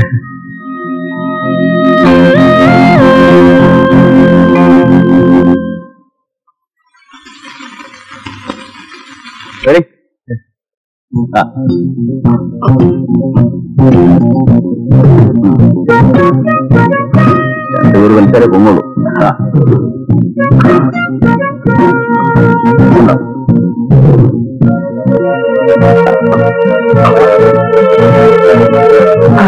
I am sorry. ഇപ്പൊ മനസ്സിലായോ അശ്വതി കെട്ടിത്തൂങ്ങാൻ ഉപയോഗിച്ച സാരിയിൽ എങ്ങനെ അഴുക്കുവന്നു? സാരിയിൽ അഴുക്ക് പിറളാനുള്ള കാരണം വേറെയും ആകാമല്ലോ. ഒരുപക്ഷെ സാരിയുടെ ബലം അറിയാൻ വേണ്ടി അവൾ ഹൂക്കിൽ സാരി ഇട്ട ശേഷം തൈര് കടയുന്നത് പോലെ താഴോട്ടും മേലോട്ടും വലിച്ചാലും അതിൽ അഴുക്ക് പിറളാൻ സാധ്യതയില്ലേ? കഴുത്തിൽ കെട്ടി വലിച്ചാലും അഴുക്ക് പിറളുമല്ലോ. നിങ്ങൾക്കിത് കൊലപാതകമാക്കിയ തീരുവെന്ന് നിർബന്ധമുണ്ടെങ്കിൽ അതിരിക്കട്ടെ. ഒക്കെ വ്യത്യാസത്തെക്കുറിച്ച് എന്ത് പറയുന്നു? അങ്ങനെ സംഭവിച്ചിരിക്കാൻ സാധ്യതയുള്ള കാരണത്തെക്കുറിച്ച് നിങ്ങളോട് ആദ്യമേ പറഞ്ഞല്ലോ. തൂങ്ങിച്ചാവാൻ തുനിഞ്ഞ ഒരു പെണ്ണിന് ചൂളും ടീപ്പോയും ഒക്കെ മാറ്റിയിട്ട് ചാവാനുള്ള മനസ്സാന്നിധ്യം ഉണ്ടാവൂ? മനഃശാസ്ത്രമൊന്നും എനിക്കറിയില്ല. പ്രേതം പോസ്റ്റ്മോർട്ടം ചെയ്ത ഡോക്ടർ ഇവിടെ ഇരിപ്പുണ്ട്. ഇദ്ദേഹം തന്ന സർട്ടിഫിക്കറ്റിന്റെ അടിസ്ഥാനത്തിലാണ് ആത്മഹത്യയാണെന്നുള്ള നിഗമനത്തിൽ ഞങ്ങൾ എത്തിച്ചേർന്നത്. സെൻസേഷണൽ കേസാക്കാൻ സാധ്യതയുണ്ടെന്ന് പറഞ്ഞ് DMയുടെ നിർദ്ദേശപ്രകാരം ഞാനടക്കം 4 ഡോക്ടേഴ്സാണ് പോസ്റ്റ്മോർട്ടം അറ്റൻഡ് ചെയ്തത്. ആത്മഹത്യയാണെന്നുള്ള നിഗമനത്തിൽ എത്തിച്ചേരാനുള്ള ലക്ഷണങ്ങളാണ് ഞങ്ങൾ പോസ്റ്റ്മോർട്ടത്തിൽ കണ്ടത്. തന്നെയുമല്ല, നാക്ക് പുറത്തേക്ക് തള്ളി കടിച്ചു പിടിച്ചിരുന്നു. തലൈവ വായുടെ കോണിൽ കൂടി ഒഴുകി താഴോട്ട് വലിച്ചിരുന്നു. ചുണ്ടുകൾക്കും നഖങ്ങൾക്കും നീല നിറം ഉണ്ടായിരുന്നു. സാരി ചുറ്റിയതിന്റെ നേർത്തപാട് കഴുത്തിലും ഉണ്ടായിരുന്നു. മരിച്ചതിന് ശേഷം കെട്ടിത്തൂക്കിയതാണെങ്കിൽ മേൽപ്പറഞ്ഞ ലക്ഷണങ്ങളൊന്നും ഉണ്ടാവില്ലല്ലോ. ഇതിനൊക്കെ പുറമെ തൂങ്ങിപ്പിടയ്ക്കുമ്പോൾ ആരായാലും മലമൂത്ര വിസർജനം നടത്തും. അവർ കെട്ടിത്തൂങ്ങിന്റെ നേരെ താഴെ കാർപ്പറ്റിൽ യൂറിൻ സ്റ്റെയിൻസ് ഉണ്ടായിരുന്നു. ആത്മഹത്യ അല്ലാതെ ഇങ്ങനെയൊക്കെ സംഭവിക്കാൻ വേറൊരു മാർഗമില്ല. അല്ലെങ്കിൽ ജീവനോടെ കെട്ടിത്തൂക്കണം. അങ്ങനെയായിരുന്നെങ്കിൽ അവിടെ ഏർത്ത് കാണണം. ബോഡിയിലെങ്ങും ബലപ്രയോഗം നടത്തുന്നതിന്റെ യാതൊരു ലക്ഷണവും കാണുന്നില്ല. അടച്ചുപൂട്ടിക്കിടന്ന മുറിയിൽ അകത്താളെങ്ങനെ കയറി? കൂടാതെ അവിടുന്ന് ഒരു സാധനവും കളവ് പോയിട്ടില്ല. ഒച്ചയോ ബഹളവും ആരും കേട്ടിട്ടുമില്ല. സെക്ഷൽ അറ്റംപ്റ്റ് നടന്നതിന്റെ യാതൊരു ലക്ഷണവും കാണുന്നില്ല. വേറെ ഒരു മാർഗവുമില്ലേ? ആത്മഹത്യയാണെന്ന് തോന്നുകയും എന്നാൽ ഒരു മാർഗവുമില്ല. It is A clear case of suicide. മാർഗം ഉണ്ടെങ്കിലോ? U prove it man. ഞാൻ ചലഞ്ച് ചെയ്യുന്നു. ഏത് എക്സ്പെർട്ടിനെ കൊണ്ട് വേണമെങ്കിലും ഇത് റീഎക്സാമിൻ ചെയ്യിക്കാം. ഇതൊരു ആത്മഹത്യയല്ല തെളിഞ്ഞാൽ ഞാൻ ഈ ഡോക്ടർ ഉദ്യോഗം രാജിവെച്ച് വേറെ വല്ല പണി നോക്കാം. വർഷം 10-15 കഴിഞ്ഞ മിസ്റ്റർ ഞാൻ ഈ തൊഴിൽ തുടങ്ങിയിട്ട് ഇതുവരെ 500 പോസ്റ്റ്മോർട്ടം നടത്തിയിട്ടുണ്ട്. ഇനി പുതിയതായി എന്തെങ്കിലും പഠിപ്പിക്കാനാണോ ഭാവം? അതോ CBI ഒഴിച്ച് ലോകത്തുള്ള മറ്റെല്ലാവരും കോഴ വാങ്ങുന്നവരെന്നാണോ വിചാരം? Sorry, you are mistaken. ഞാൻ തുടക്കത്തിലേ പറഞ്ഞു തർക്കിക്കാൻ വന്നതല്ലെന്ന്. ഒരു മരണം നടന്നു. അതിന്റെ ഡിഫറന്റ് പോസിബിലിറ്റീസിനെ കുറിച്ച് ഡിസ്കസ് ചെയ്യാൻ വന്നതാണ്. സ്വാമി, ഇപ്രാവശ്യം ചക്ക വീണപ്പോ മുയൽ ചത്തില്ലെന്ന് കൂട്ടിക്കോ. ആയിക്കോട്ടെ. ഞാൻ ചോദിക്കുന്നത് ചിലപ്പോൾ അബദ്ധമായിരിക്കും. എങ്കിലും ഒരു സംശയം. ഒരുപക്ഷെ അവളെ കെട്ടിത്തൂക്കുമ്പോൾ അവൾ അബോധാവസ്ഥയിലായിരുന്നെങ്കിലോ? ആരോ ഏതോ രീതിയിൽ അവളെ കൊല്ലാൻ ശ്രമിച്ചു. ആ ശ്രമത്തിനിടയ്ക്ക് അവൾക്ക് ബോധം കെട്ടു. അതിൽ ശ്രമിച്ചവർ അവൾ മരിച്ചു എന്ന് കരുതി ആത്മഹത്യയാണെന്ന് വരുത്തി തീർക്കാൻ കെട്ടിത്തൂക്കുന്നു. കെട്ടുമുറുകിയപ്പോഴാണ് ബോധം വീഴുന്നത്. എങ്കിൽ ഒരാൾ ആത്മഹത്യ ചെയ്തപ്പോൾ ഉണ്ടാകാവുന്ന എല്ലാ ലക്ഷണങ്ങളും ഉണ്ടാവില്ലേ? എന്താ ഡോക്ടർ, അങ്ങനെ സംഭവിക്കാം അല്ലേ? സംഭവിക്കാം. Thank you. Vikram sir. Excuse me doctor. 501ാമത്തെ postmortem ചെയ്യുമ്പോഴെങ്കിലും ഇതൊക്കെ ശ്രദ്ധിക്കണം. CBI എന്ന് വെച്ചാൽ സെൻട്രൽ ബ്യൂറോ ഓഫ് ഇഡിയറ്റ്സ് അല്ലെന്ന് പണ്ടൊരിക്കൽ പറഞ്ഞിട്ടുണ്ട്. നോട്ടി മായപ്പൊടി തൂക്കി ആളെ പിടിക്കാൻ മാത്രമല്ല വേറെ പലതും ഞങ്ങൾക്ക് അറിയാമെന്ന് വഴിയെ ബോധ്യപ്പെടും. Okay Vikram. Yes sir. Okay.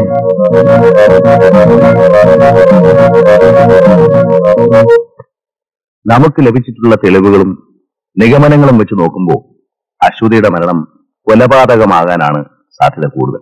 എങ്കിൽ ആരാണ് കൃത്യം ചെയ്തത്? എന്തിനു വേണ്ടി? എപ്പോൾ? എങ്ങനെ? ഇതിനൊക്കെ ഉത്തരം കണ്ടുപിടിക്കേണ്ടിയിരിക്കും.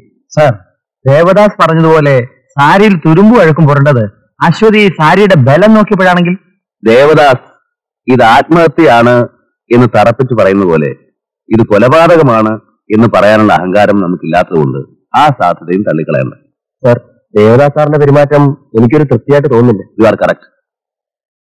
CBIയുടെ അയാൾക്ക് പകയുണ്ട്, ദേഷ്യമുണ്ട്. എന്നാൽ അതിലെല്ലാം ഉപരി അയാളുടെ പെരുമാറ്റത്തിലും വാക്കിലും മറ്റെന്തോ ദുഃസൂചനയുണ്ട്. സാർ, വീണ്ടും ആ ദേവദാസ് ഡോക്ടറുമായി ഒത്തുചേർന്ന് പഴയ പോലെ. ചേച്ചേ, ഇതിൽ ഡോക്ടറെ സംശയിക്കേണ്ട കാര്യമില്ല. അയാളുടെ ഒബ്സർവേഷൻസും റിപ്പോർട്ടും സത്യമാണ്. നമ്മൾ പറഞ്ഞ സാധ്യത അയാൾ ചിന്തിച്ചില്ലെന്ന് മാത്രം. ഏതായാലും ഒരു തീരുമാനമെടുക്കുന്നതിന് മുമ്പ് താൻ പറഞ്ഞ ചോദ്യങ്ങൾക്ക് ഉത്തരം കണ്ടെത്തേണ്ടിയിരിക്കുന്നു. എന്തിനു വേണ്ടി, ആര്, എപ്പോൾ, എങ്ങനെ. That is our next step. ഒരു കാര്യം പറയാൻ വിട്ടുപോയി. അലക്സാർ രാവിലെ എന്നെ ഓഫീസിൽ വിളിച്ചിരുന്നു, ഒന്ന് കാണണമെന്ന് പറഞ്ഞു. എന്നിട്ട് കണ്ടോ? കണ്ടില്ല. സാറിനോട് പറഞ്ഞിട്ടാകാമെന്ന് കരുതി. Why should you go and meet him? There is nothing wrong in it. എന്താ ചാക്കോയെ വിശ്വാസമില്ലേ? Now it is just a matter of time.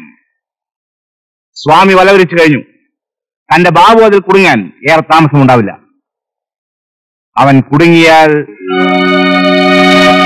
നാം ബാബുവിനെ പിന്നെ കണ്ടോ? ഞാൻ ബാബുവിന്റെ വീട്ടിലേക്ക് ആളയച്ചിരുന്നു. അയാൾ അവിടെ ഇല്ല. വീട് കാലി ചെയ്തു. ഇപ്പൊ എവിടെയെന്ന് അറിയില്ല. പോസ്റ്റ്മോർട്ടം റിപ്പോർട്ടിൽ ആത്മഹത്യ തന്നെയാണെന്നുള്ളതിന് വ്യക്തമായ തെളിവുകൾ ഉണ്ടായിരുന്നുകൊണ്ട് എന്ത് തന്നെ വന്നാലും താൻ രക്ഷപ്പെടുമെന്ന് ഞാൻ കരുതി. പക്ഷേ സ്വാമി നമ്മളെ കടത്തിവെട്ടി. അങ്ങനെ ആത്മഹത്യയുടെ ലക്ഷണങ്ങൾ റിപ്പോർട്ടിൽ ഉണ്ടെങ്കിലും അതേ ഒരു മർഡർ തന്നെ ആയിരിക്കാൻ സാധ്യതയുണ്ടെന്ന് പ്രൂവ് ചെയ്ത്. ഞാൻ എന്ത് ചെയ്യുന്നു സാർ? ഞാൻ വേണമെങ്കിൽ സ്വാമിയെ പോയി പേഴ്സണലായിട്ടൊന്ന് കാണാം. നന്നായിരിക്കും. പോകുന്നതിന് മുമ്പ് വേണ്ടപ്പെട്ടവരോട് യാത്ര പറഞ്ഞിട്ട് പോയാൽ മതി. 13 ദിവസം കഴിഞ്ഞ് വീണ്ടും കാണാമെന്ന്. അതെന്താ? ജീവപര്യന്ത ശിക്ഷയുടെ കാലാവധി 13 ദിവസം ആയതുകൊണ്ട്. വിവരമില്ലല്ലോ തനിക്ക്. എല്ലാരും ദേവദാസാണെന്ന് കരുതിയോ? തന്റെ ഈ സിനിമാ കാണാറൊന്നും സ്വാമിയുടെ അടുത്ത് ചിലവാകത്തില്ല. ഞാൻ പിന്നെ എന്ത് ചെയ്യുന്നു സാർ? ആര് പറഞ്ഞതോ തന്നോട് അവളെ കൊല്ലാൻ? ആ ബാബുവിനെ അവരുടെ കയ്യിൽ കിട്ടരുത്. ഇല്ല, ഒരിക്കലുമില്ല. എനിക്ക് നല്ലത്. ഞാൻ വരട്ടെ.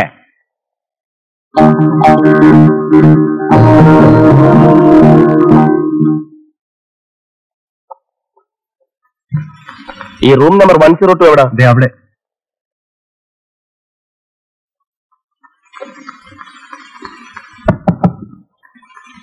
Come in. പാടോ ചാക്കോ, ഇരിക്കേ. വേണ്ട സാർ. ഇരിക്കടോ. തനിക്കൊരു സ്മാള് വേണം? വേണ്ട സാർ. തന്റെ CBI ജോലിയൊക്കെ എങ്ങനെ, കൊള്ളാമോ? കുഴപ്പമൊന്നുമില്ല സാർ. എവിടം വരെ എത്തി നിങ്ങളുടെ അന്വേഷണം? ഒന്നും പറയാറായിട്ടില്ല. തന്നെ ഞാൻ എന്തിനാ അന്വേഷിച്ചതെന്നറിയാമോ? ദേവദാസ് തന്റെ ഓഫീസറെ ഏൽപ്പിച്ച കേസ് ഡയറിയിലും റെക്കോർഡ്സിലും പലതും ഉണ്ടാവില്ല. അശ്വതിയുടെ മരണത്തിന്റെ അന്വേഷണത്തിൽ ദേവദാസിനെ അസിസ്റ്റ് ചെയ്തിരുന്നത് ഞാനാണെന്ന് അറിയാമല്ലോ. അശ്വതി താമസിച്ചിരുന്ന ഹോട്ടലിൽ നിന്നും പോലീസ് ഡോഗ് മണം പിടിച്ചിട്ടെന്ന് നിന്നത് ഹോട്ടൽ സീലാൻഡിലായിരുന്നു. അന്വേഷണത്തിൽ നിന്ന് മനസ്സിലായി ആ ഹോട്ടലിന്റെ ഉടമസ്ഥൻ സിനിമാ നടൻ വിശ്വമാണെന്ന്.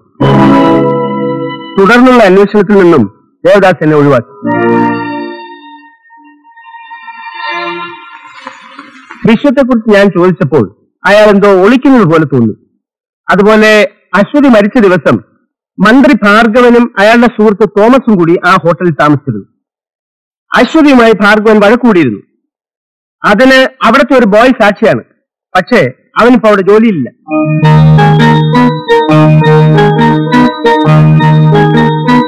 ഈ പറഞ്ഞതൊക്കെ അയാൾ തന്ന CD-യിൽ രേഖപ്പെടുത്തിയിരുന്നു. ഈ പറഞ്ഞൊന്നും കണ്ടില്ല സാർ. എങ്ങനെ ഉണ്ടാവാൻ? മന്ത്രി ഭാർഗവൻ അയാളുടെ സ്വന്തം ആളാ. വിശ്വമാണെങ്കിൽ പൊന്മുട്ടയിടുന്ന താറാവും. കുമാരപുരത്തെ ഓമനക്കൊലക്കേസിൽ തന്നെ ഒഴിവാക്കാൻ ഞാൻ അവൾ സാധിച്ചു. ഇപ്പോൾ തിരിച്ച് അശ്വതിയുടെ മരണത്തിൽ ആ കടം ഞാൻ വീട്ടു. Thank you sir. കുറെ പണവും പ്രമോഷനും മാത്രമുണ്ടായാൽ ജീവിതമാവില്ലല്ലോ. ഞാനിപ്പോ പഴയ അലക്സ് അല്ല ചാക്കോ. പക്ഷെ ആ മാറ്റത്തിന് ഞാൻ വലിയ വില നൽകേണ്ടി വന്നു. എന്റെ മകന്റെ ജീവൻ. ഫസ്റ്റ് ഇയർ എഞ്ചിനീയറിംഗ് പഠിച്ചുകൊണ്ടിരുന്ന അവൻ ഒരു ആക്സിഡന്റിൽ പെട്ട് മരിച്ചു. മറ്റുള്ളവർ എന്ത് ആശ്വാസം പറഞ്ഞാലും ശരി, ചെയ്ത പാപങ്ങളുടെ ശിക്ഷയായിട്ടാണ് ഞാൻ അതിനെ കരുതിയിരിക്കുന്നത്. എന്താ ചാക്കോ പൊയ്ക്കോളൂ. സ്വാമിയോട് എന്റെ അന്വേഷണം അറിയിക്കണം. ശരി സർ.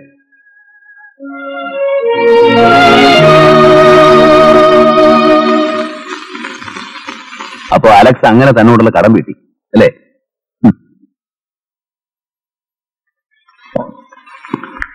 ലോകത്തിലെ സകല മനുഷ്യരിലും നന്മയുടെ അംശമുണ്ട്. ചിലരെ നിയന്ത്രണമില്ലാത്ത ആഗ്രഹങ്ങൾ കൊണ്ട് നശിക്കുന്നു, ചിലർ സാഹചര്യം കൊണ്ട്.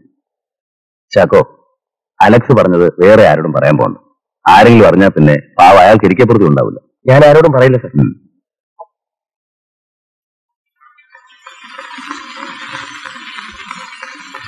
വിശ്വത്തെയോ ഭാർഗവനെയോ സമീപിക്കുന്നതിന് മുമ്പ് അതിലാർക്കാണ് അശ്വതിയുടെ മരണത്തിൽ വ്യക്തമായ പങ്കുള്ളതെന്ന് തെളിയണം. അതിന് ചില കുരുക്കുകൾ കൂടി അറിയാനുണ്ട്. അതിനുശേഷം നമുക്ക് തീരുമാനിക്കാം. നാളെ രാവിലെ ആ ഫിലിം ന്യൂസിന്റെ എഡിറ്ററോടും കറസ്പോണ്ടന്റിനോടും വരാൻ പറയണം. ശരി സർ.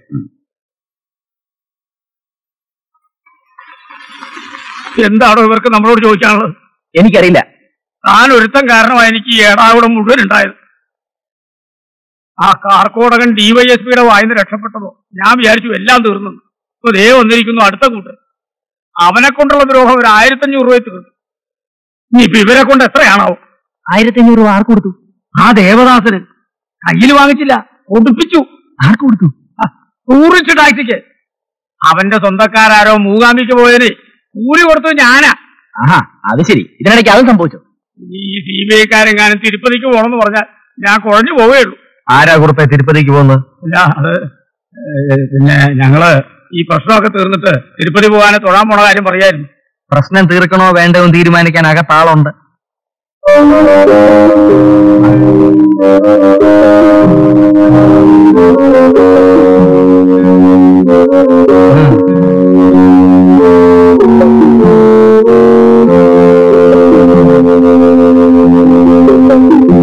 നിങ്ങളാണോ കുമാർ? അതെ സർ. നടൻ വിശ്വത്തെക്കുറിച്ചുള്ള ലേഖനത്തിന് ശേഷം അടുത്തത് ആരെക്കുറിച്ചാണെന്ന് അശ്വതി പറഞ്ഞത്? അറിയില്ല സർ. മന്ത്രി ഭാർഗവനെ കുറിച്ചായിരിക്കുമെന്ന് താൻ പറഞ്ഞതായിട്ട് പലരും പറഞ്ഞല്ലോ. ഞാനൊരു രൂപം പറഞ്ഞു. കാരണം ഭാർഗവൻ അശ്വതിയുടെ വൈരാഗ്യമുണ്ട്. ഭാർഗവൻ അശ്വതിയുടെ വൈരാഗ്യമുണ്ടെങ്കിൽ അയാളല്ലേ അശ്വതിയെ അവമാനിക്കേണ്ടത്? അല്ലാതെ അശ്വതി എന്തിന് ഭാർഗവനെ കുറിച്ച് എഴുതണം? എനിക്കറിയില്ല സർ.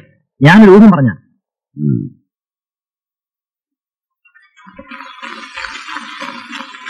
ഇതുവരെ പുറത്തു വരാത്ത എന്തെങ്കിലും രഹസ്യം ഭാർഗവനെ കുറിച്ച് അശ്വതിയുടെ പക്കലുണ്ടായിരുന്നു? അതെനിക്കറിയില്ല സർ. തനിക്ക് വല്ലതും അറിയാവോ? എനിക്ക് ആരെക്കുറിച്ച് ഒന്നും അറിഞ്ഞുകൂടാ സർ. എന്റെ ജോലി അകത്താ. പുറത്തെ ജോലി മുഴുവൻ ഇവനാണ് നോക്കുന്നത്. ഏതായി ഹോട്ടൽ സീലാൻഡ്? അതിവിടെ ഈ ഹോട്ടൽ പ്രസിഡന്റിലാണ് സാർ അശ്വതി. ഹോട്ടൽ സീലാൻഡിന്റെ കാര്യമാണ് ചോദിച്ചത്. അത് നടൻ വിശ്വത്തിന്റെ ഹോട്ടലാണ് സാർ. പക്ഷേ അത് അയാളുടെ പേരിലൊന്നും അല്ല സാർ. ചാക്കോ,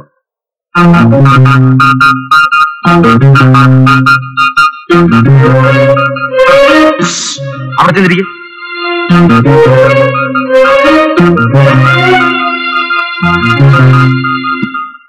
ചാക്കോ, ആ മരിച്ചുപോയ തെരുവ് നാടകക്കാരൻ രാജേന്ദ്ര ബാബുവിന്റെ ഭാര്യയോ അടുത്ത ബന്ധുക്കളോ സുഹൃത്തുക്കളോ ആരെങ്കിലും ഉണ്ടോ എന്ന് അന്വേഷിക്കണം. ഉടൻ വേണം. വിശ്വത്തെയും ഭാർഗവനെയും ഒരുപോലെ സംശയിക്കാൻ കാരണങ്ങളുണ്ട്. ഇവരിൽ ആരെക്കുറിച്ച് ആദ്യം അന്വേഷിക്കണം? രണ്ടും ഒരുമിച്ച് നടക്കുകയില്ല. ചാക്കോ, ഇതിലേതെങ്കിലും ഒരു വിരലൊന്നും തൊട്ടെ.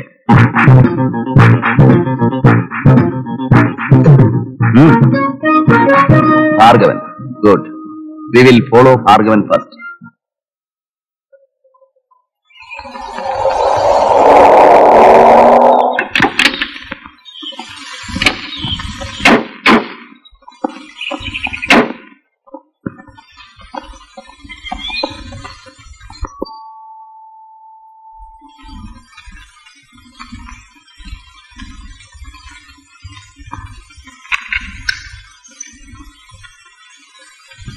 രാജേന്ദ്ര ബാബുവിന്റെ ഭാര്യ വന്ദന എന്നല്ല പേര്? അതെ. ഞാൻ സേതുരാമ അയ്യർ, CBI എന്നാണ്. ചില കാര്യങ്ങൾ ചോദിച്ചറിയാനുണ്ടായിരുന്നു. അകത്തിരിക്കാം സർ.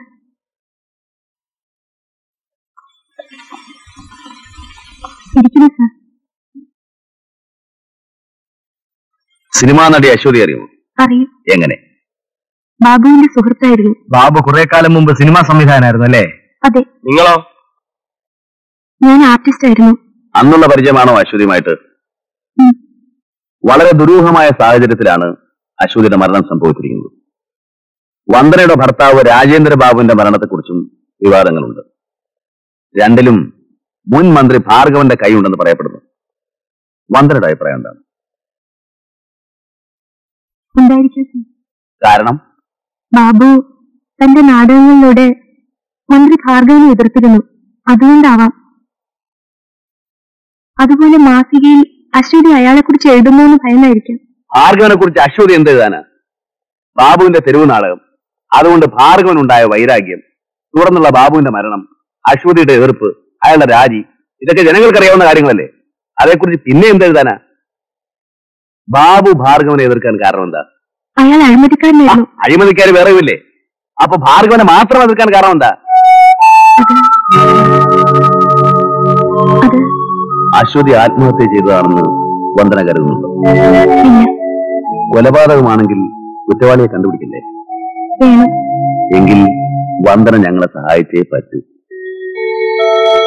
വന്ദന പറഞ്ഞതുപോലെ ഭാർഗവനെ കുറിച്ച് അശ്വതി എഴുതുമെന്നുള്ള ഭയം കൊണ്ടാണ് അത് ചെയ്തതെങ്കിൽ മുമ്പ് പറഞ്ഞ കാരണങ്ങൾ കൂടാതെ ഭാർഗവനെ കുറിച്ച് മറ്റെന്തെങ്കിലും രഹസ്യങ്ങൾ കൂടി അശ്വതിക്ക് അറിയാമായിരുന്നിരിക്കണം. അശ്വതിക്ക് അറിയാമായിരുന്ന എന്തോ രഹസ്യം വന്ദനയ്ക്കും അറിയാം. Please tell. എനിക്കൊന്നും അറിഞ്ഞൂടാ സർ. അശ്വതി തന്നെ പരസ്യമാക്കാനിരുന്നതല്ലേ, പിന്നെ ഇപ്പൊ ഞങ്ങളോട് പറഞ്ഞാലെന്താ? പറയൂ. പ്രതിയോട് കൂറുള്ള ഒരാളാണ് ഇങ്ങനെ പെരുമാറുന്നതെങ്കിൽ അത് മനസ്സിലാക്കാം. സ്വന്തം ഭർത്താവിന്റെയും അടുത്ത കൂട്ടുകാരുടെയും മരണത്തിനിടയാക്കിയ ആളെ അന്വേഷിച്ചിറങ്ങിയ ഞങ്ങളോട് എന്തിനായി ഒളിച്ചു കളി?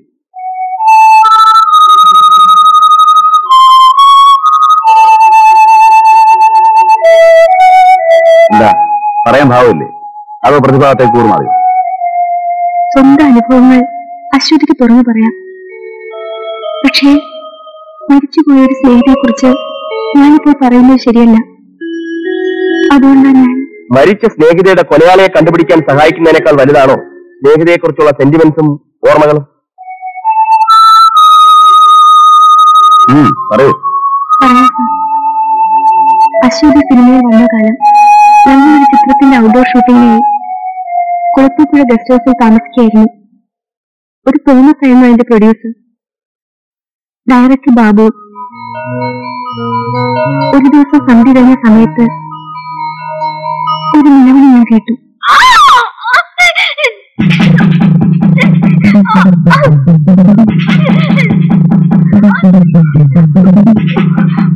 അശ്വതി, അശ്വതി, അശ്വതി.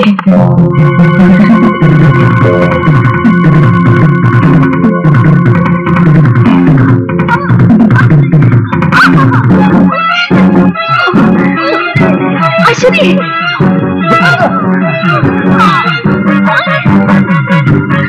അശ്വതി,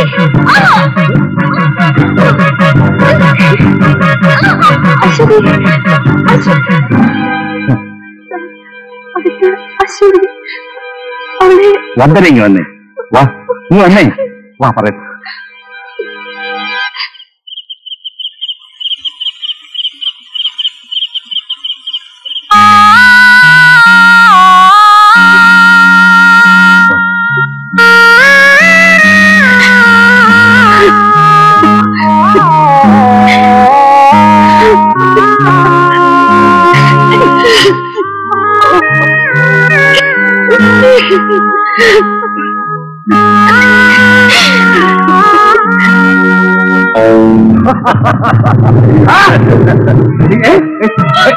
എന്തായി കാണിക്കുന്നത്? പറഞ്ഞു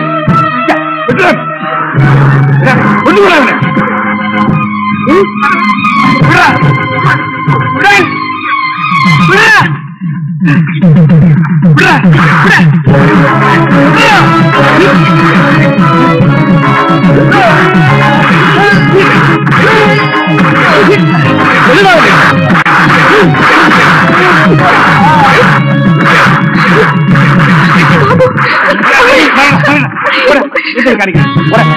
എന്തായി കാണിക്കുന്നു?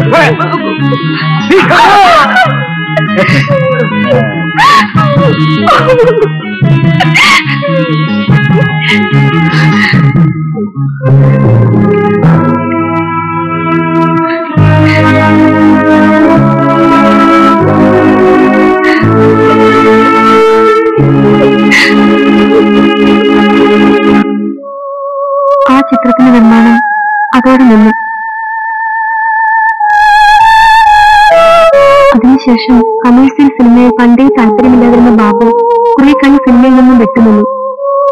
ആ ഇടയ്ക്കാണ് ഭാർഗവൻ ആഭ്യന്തരമന്ത്രിയായത്. ഒരു പ്രത്യേക രാഷ്ട്രീയ പാർട്ടിയിൽ വിശ്വസിച്ചിരുന്ന ബാബു പാർട്ടിക്ക് വേണ്ടി ഒരുക്കിയ തെരുവ് നാടകത്തിൽ ഭാർഗവനെ പ്രധാന കഥാപാത്രമാക്കി. അത് പല സ്ഥലത്ത് അരങ്ങേറി. ജനശ്രദ്ധ പിടിച്ചുപറ്റി. ഒരു ദിവസം നാടകം നടക്കുമ്പോൾ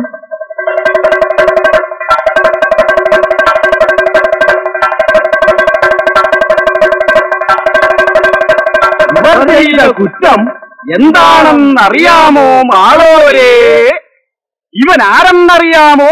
അഭിനവ ഭാർഗവരാമൻ, പദവിയോ ഈ ദേശത്തിന്റെ പടനായകൻ, തൊഴിലോ കൈക്കൂലി, വ്യഭിചാരം, സ്വജനപക്ഷപാതം, സാധുക്കളെ ഹിംസിക്കുന്നതിലും ധ്വംസിക്കുന്നതിലും പ്രഗത്ഭൻ. അപ്പൊ ഇവനോ? ഇവന്റെ കിങ്കരൻ, ഒരു വിശുദ്ധന്റെ പേരാ ഇവന് തോമാച്ചൻ. സുന്ദരികളായ പെൺകുട്ടികളെ തേടിപ്പിടിച്ച് ഇവന് വേണ്ടി കൊടുക്കുന്നവൻ. ഇവരെ എന്ത് ചെയ്യണം മാളോരേ?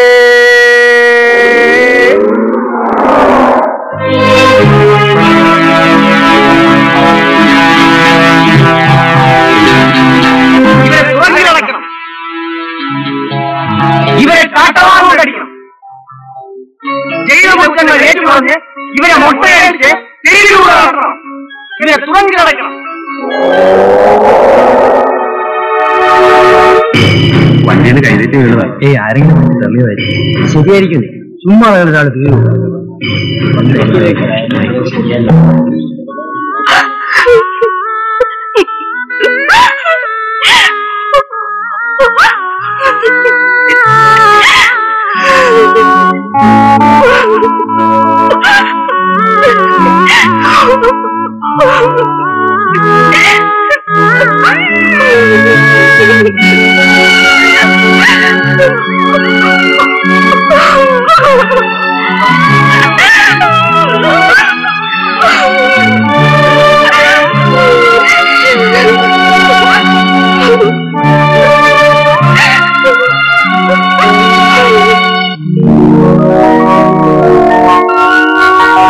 കഴിഞ്ഞ വർഷത്തെ ഏറ്റവും മികച്ച നടിക്കുള്ള അവാർഡ് വർഷകാല മേഘങ്ങൾ എന്ന ചിത്രത്തിലൂടെ തന്റെ മികച്ച അഭിനയം കാഴ്ചവെച്ച് ജനഹൃദയങ്ങളിൽ മായാത്ത മുദ്ര പതിപ്പിച്ച കുമാരി അശ്വതിയെ ഞാൻ അത് സ്വീകരിക്കാൻ ക്ഷണിച്ചുകൊള്ളുന്നു.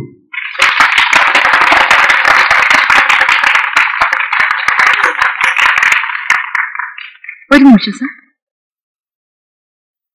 Excuse me. സഹൃദയരെ, നിങ്ങളോടൊരു വാക്ക്. വർഷകാല മേഘങ്ങളിലെ എന്റെ അഭിനയത്തിന് നിങ്ങൾ എനിക്ക് തന്ന അംഗീകാരത്തിൽ ഞാൻ കൃതജ്ഞതയുള്ളവളാണ്. പക്ഷേ ഞാനിന്ന് ദുഃഖിതയാണ്. ഏതാനും മാസങ്ങൾക്ക് മുമ്പ് എന്നെയും കലാരംഗത്തെ ഒരുപോലെ വിട്ടുപിരിഞ്ഞ് രാജേന്ദ്ര ബാബു എന്ന സഹപ്രവർത്തകനെ ഓർത്ത് ദുഃഖിക്കുന്നു. സാമൂഹിക ജീവിതത്തിന്റെ പ്രതിഫലനമാണ് സാഹിത്യം. സമൂഹത്തിന് കടപ്പെട്ടവനാണ് കലാകാരൻ. താൻ രചിച്ച തന്റെ തെരുവ് നാടകങ്ങളുടെ സാമൂഹ്യ ദ്രോഹികളെയും ചൂഷകന്മാരെയും എതിർത്ത് രാജേന്ദ്രബാബു തന്റെ അമർഷം രേഖപ്പെടുത്തി. അതിൽ വെകിളി പൂണ്ട അധികാരവർഗത്തിൽപ്പെട്ട ഒരു പകൽമാന്യൻ തന്ത്രപൂർവ്വം ഒരുക്കിയ കെണിയിൽ ബാബുവിന് തന്റെ ജീവൻ ബലിയർപ്പിക്കേണ്ടി വന്നു. അതൊരു അപകട മരണമാണെന്ന് വരുത്തി തീർക്കാൻ അധികാരമുള്ളിടത്തോളം കാലം അവർക്ക് ബുദ്ധിമുട്ടില്ലല്ലോ. ബാബുവിനെ സ്നേഹിച്ച കലാകാരന്മാരുടെ പരാതികളും നിവേദനങ്ങളും വെറും മനരോധനങ്ങളായി അവശേഷിച്ചു. ആ കൊലപാതകത്തിന് ഇനിയും ഒരു തുമ്പുണ്ടാക്കാൻ ബന്ധപ്പെട്ടവർക്ക് കഴിഞ്ഞിട്ടില്ല. കരയുന്ന കുഞ്ഞിനെ പാലുള്ളൂ എന്ന പഴഞ്ചൊല്ല് ഇവിടെ പ്രസക്തമാവുകയാണ്. ഇനിയും കണ്ണു തുറക്കാൻ കൂട്ടാക്കാത്ത അധികാരികളുടെ നിലപാടിൽ പ്രതിഷേധിക്കാൻ മറ്റു മാർഗമില്ലാത്തതിനാൽ ഞാൻ എനിക്ക് ലഭിച്ച ഈ പുരസ്കാരം നിഷേധിച്ചുകൊണ്ട് എന്റെ അമർഷം രേഖപ്പെടുത്തുന്നു.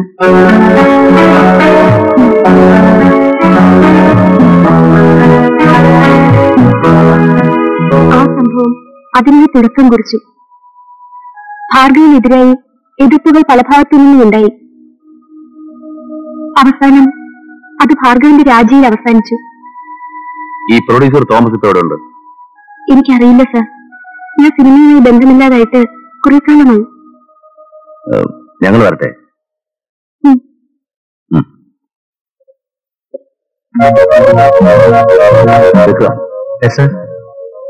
ഇവർ പറഞ്ഞ തോമസും അന്ന് ഭാർഗവന്റെ അവിടെ ഹോട്ടലിൽ താമസിക്കുന്ന തോമസും ഒരാളായിരിക്കും. ആയിരിക്കാൻ വഴിയുണ്ട് sir. Then we'll go straight to Hotel President. Yes, sir.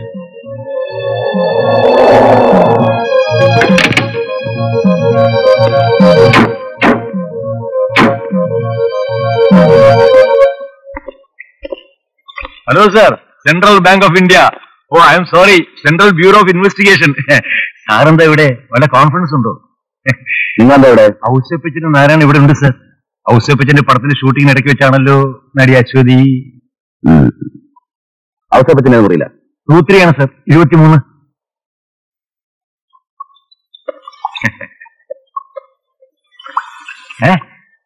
Hello sir, how are you?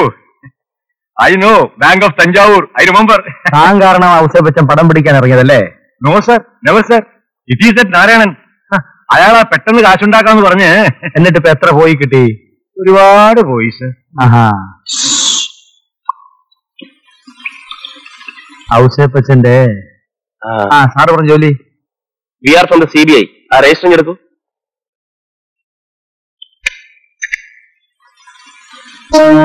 സാറിപ്പോ ഇവിടം വരെ വരേണ്ട ഒരു ആവശ്യം ഉണ്ടായിരുന്നു. അപ്പോഴാ ഔസേപ്പച്ചൻ ഇവിടെ ഉള്ള കാര്യം പറഞ്ഞത്. ഒന്ന് കണ്ടേക്കാമെന്ന് കരുതി. വിഷമിക്കേണ്ട മിസ്റ്റർ നാരായണൻ, അതൊക്കെ അവിടെ തന്നെ ഇരുന്നോട്ടെ. ഓ, കോൺട്രാക്ട് ഒക്കെ നിർത്തി പടം പിടിപ്പ് തുടങ്ങി ഔസേപ്പച്ചൻ? ഒന്നും പറയണ്ടെന്ന് സാറ്, കഷ്ടകാലമാ. കഷ്ടകാലം എന്ന് പറഞ്ഞാൽ ഔസേപ്പച്ചന്റെ കൂടപ്പുറപ്പാണല്ലോ. അശ്വതി മരിച്ച ദിവസം ഔസേപ്പച്ചൻ അശ്വതിയെ കണ്ടിരുന്നു.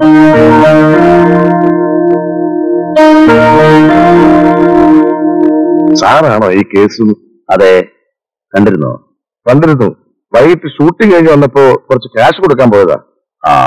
അപ്പോ നിങ്ങൾ കൊടുത്ത ക്യാഷാണ് അശ്വതിയുടെ പെട്ടിയിലുണ്ടായിരുന്നത് അല്ലേ? അത് ആർക്ക് കൊടുക്കാൻ വേണ്ടിയാണെന്നോ എന്തിനു വേണ്ടിയാണെന്നോ വല്ലതും അശ്വതി പറഞ്ഞിരുന്നോ? ഇല്ല സർ. മന്ത്രി ഭാർഗവൻ അന്ന് ഇവിടെ ഉണ്ടായിരുന്നില്ലേ? അറിയില്ല സർ, ഞാൻ കണ്ടില്ല. മന്ത്രി ഭാർഗവൻ മിസ്റ്റർ നാരായണന്റെ കൂട്ടുകാരനല്ലേ? എന്നിട്ടും അയാൾ ഇവിടെ ഉണ്ടായിരുന്ന വിവരം നിങ്ങൾ അറിഞ്ഞില്ലേ? സത്യമായിട്ട് ഞാൻ അറിഞ്ഞില്ല സർ. പണ്ടൊരിക്കൽ നിങ്ങൾ ഇതുപോലെ എന്നോട് കള്ളം പറഞ്ഞതാണ്, ഓർമ്മയുണ്ടോ? അയ്യോ, ഇതങ്ങനെ അല്ല സർ. ഭാർഗവനെ ഞാനൊന്ന് കണ്ടിട്ടേ ഇല്ല.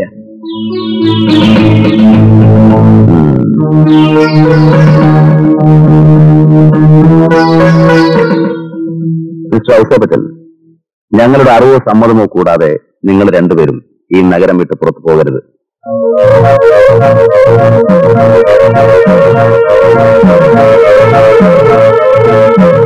എന്താ ചാക്കോ, തോമസിന്റെ പേരുണ്ടോ?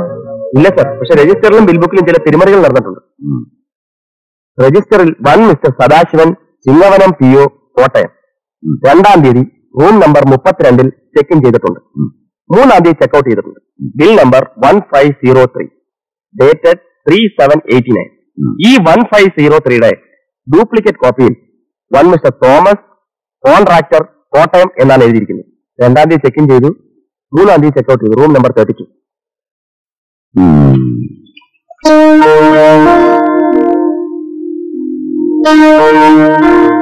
അശ്വതി എന്നാ മരിച്ചത്?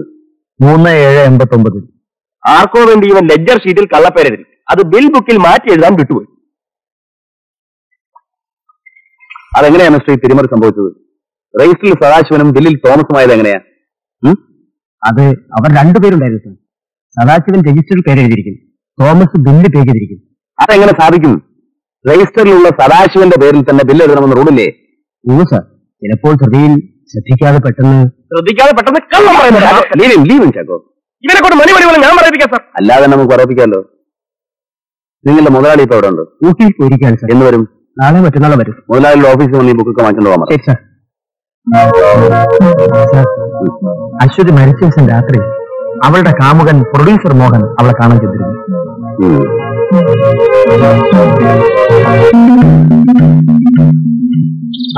സർ, ആ ടെലിഫോൺ ഓപ്പറേറ്ററെ ക്വസ്റ്റ്യൻ ചെയ്തപ്പോ അയാൾ പറഞ്ഞു അശ്വതി മരിച്ച ദിവസം രാത്രി അശ്വതിക്ക് ഒരു ഫോൺ കോൾ വന്നിരുന്നു. ആരാ വിളിച്ചത്? സംസാരിക്കുന്നതിന് മുമ്പേ ഡിസ്കണക്ട് ആയിപ്പോയെന്ന്. എവിടെന്നാ വിളിച്ചെന്നാ പറഞ്ഞു? റെയിൽവേ സ്റ്റേഷനിൽ വിളിച്ചെന്ന് ആ ഓപ്പറേറ്റർ പറഞ്ഞു. അതെങ്ങനെ അയാൾക്ക് മനസ്സിലായി?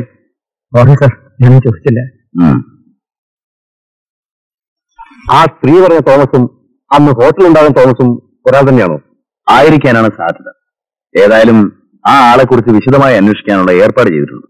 അവളുടെ കാമുകൻ മോഹൻ അന്നോട് വന്നിരുന്നു വന്നത് വാസ്തവമാണോ? അതെ, വിക്രമും ചാക്കോയും ആ റിസപ്ഷനിസ്റ്റിനെ ചോദ്യം ചെയ്യുന്നതിനിടയിൽ അയാൾ പറഞ്ഞതാണ്. ഭാർഗവൻ സ്ട്രേറ്റ്? വേണ്ട സർ, അയാൾ പഠിച്ച കള്ളനാണ്, എല്ലാം പിന്നെ കൂടാതെ അയാൾക്ക് ഈ കൃത്യത്തിൽ പങ്കുണ്ടോ തെളിയിക്കുന്നതിന് ആസിറ്റീസ് നമ്മുടെ പക്കൽ തെളിവുകളൊന്നുമില്ല. പിന്നെ തോമസിനെ ആദ്യം ട്രൈ ചെയ്യുന്നതാണ് നമുക്ക് നല്ലത്. Excuse me sir. Sir, Mohan വീട്ടിലില്ല, മദ്രാസിൽ പോയിരിക്കാണ്. നാളെ മറ്റന്നാളോ വരും. വന്നാൽ ഉടൻ ബന്ധപ്പെടാൻ പറഞ്ഞിട്ടുണ്ട്. ഗുഡ്. പിന്നെ ആ ജേർണലിസ്റ്റ് കുമാർ വന്നിരിക്കുന്നു. വന്നോ? Sir. Sethurama. Don't think otherwise. I am only remembering you. ഇനി 4 ദിവസം കൂടെ ഉള്ളൂ. എനിക്കറിയാം സർ. ആ കുമാർ, ആരായി പ്രൊഡ്യൂസർ തോമസ്? പണ്ട് രാജേന്ദ്ര ബാബുവിന് വെച്ചൊരു പടം തുടങ്ങി ഇടയ്ക്ക് വെച്ച് നിന്നുപോയില്ലേ, ആ ആള് തന്നെ. ആ, ഞാൻ ഓർക്കുന്നു. അതിൽ അശ്വതിയും അഭിനയിച്ചിരുന്നു. ആ അതന്നെ. ഈ തോമസിനെ കുമാർ അറിയോ? ഞാൻ ഓർക്കുന്നില്ല സർ. വേണമെങ്കിൽ പ്രസിൽ പോയി അയാളുടെ ഫോട്ടോഗ്രാഫോ അഡ്രസ്സോ എന്തെങ്കിലും ഉണ്ടോ നോക്കിയിട്ട് വിവരം അറിയിക്കാം. എങ്കിൽ ഉടനെ വേണം. വിക്രം നിങ്ങളുടെ കൂടെ വരും പ്ലീസ്. യെസ് വിക്രം. സർ.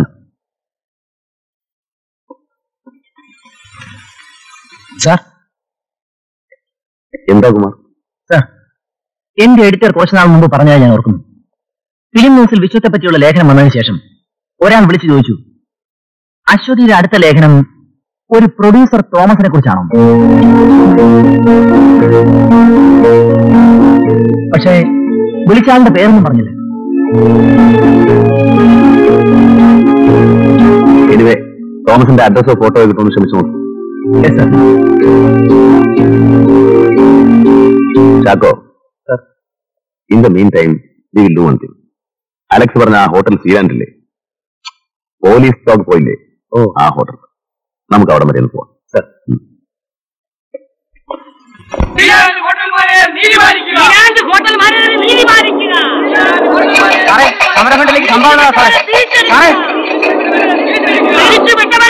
എവനൊക്കെ എവിടുന്ന് വലിഞ്ഞേറി വരുന്നതാ?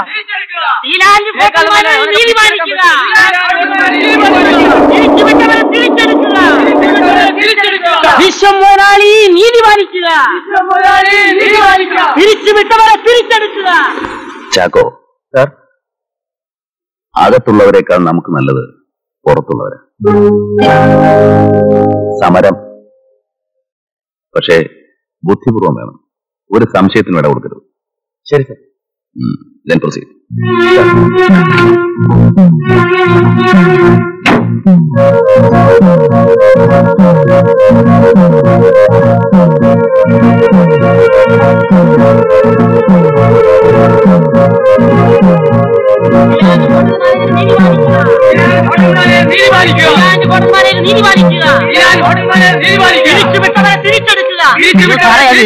എനിക്കറിയാം. 96 ദിവസമായോ, ഇതുവരെ ഒത്തുതീർപ്പായില്ലേ? എന്ത് ചെയ്യാനാ സാറേ, ഇതുവരെ നടന്ന എല്ലാ ചർച്ചയും ഓരോ കാരണം പറഞ്ഞ് അലസിപ്പിരിഞ്ഞു. അടുത്ത ആഴ്ചയുണ്ട് ഒരെണ്ണം. സാറേതാ? എന്നെ സാറൊന്നും വിളിക്കണ്ട, ഞാനും നിങ്ങളെപ്പോലൊരു തൊഴിലാളി തന്നെ, ഡ്രൈവറാ. ഇതുപോലെ ഒരുപാട് പാട്ടപ്പിരിവ് ഞാനും നടത്തിയിട്ടുണ്ട്. അതിലൊരു വിടിഞ്ഞെന്ന്. ഇവിടെ എന്തിനാ വന്നത്? മുതലാളി ഒരാളെ കാണാൻ വന്ന. അല്ല, ഇതാരുടെ ഹോട്ടലാ? ഉടമസ്ഥനൊക്കെ കേമൻ തന്നെ, വിശ്വം സൂപ്പർ സ്റ്റാർ. പക്ഷെ പറഞ്ഞിട്ടെന്ത് കാര്യം? കണ്ണി ചോരയില്ലാത്ത ദുഷ്ടൻ. എത്ര ദിവസങ്ങളായി 5-6 കുടുംബങ്ങൾ പട്ടിണി കിടക്കുന്നു. ഓഹോ, അങ്ങനെയാണോ? പക്ഷെ നാട്ടുകാരുടെ വിചാരം വിശ്വൻ നല്ലവനും വലിയ ധർമ്മിഷ്ഠനും ഒക്കെ ആണെന്ന്. അങ്ങനെയൊക്കെയാ നാട്ടുകാരുടെ വിചാരം. വിശ്വ സാർ നാട്ടിൽ വന്ന ഹോട്ടലിൽ തന്നെ ആയിരിക്കും താമസം അല്ലേ? സ്വന്തം ഹോട്ടൽ ഉള്ളപ്പോ പിന്നെ എവിടെ പോവാനാ? Room number 33, suit room. അങ്ങേർക്ക് വേണ്ടി മാത്രമുള്ളതാ. ഏതോ പത്രത്തിൽ എന്തോ വാർത്ത വന്നതിനെ തുടർന്ന് അയാളുടെ വിവാഹം മുടങ്ങിയെന്ന് കേട്ടു. ആ മാസിക വന്നിരിക്കുന്നത് മുഴുവനും ശരിയാ.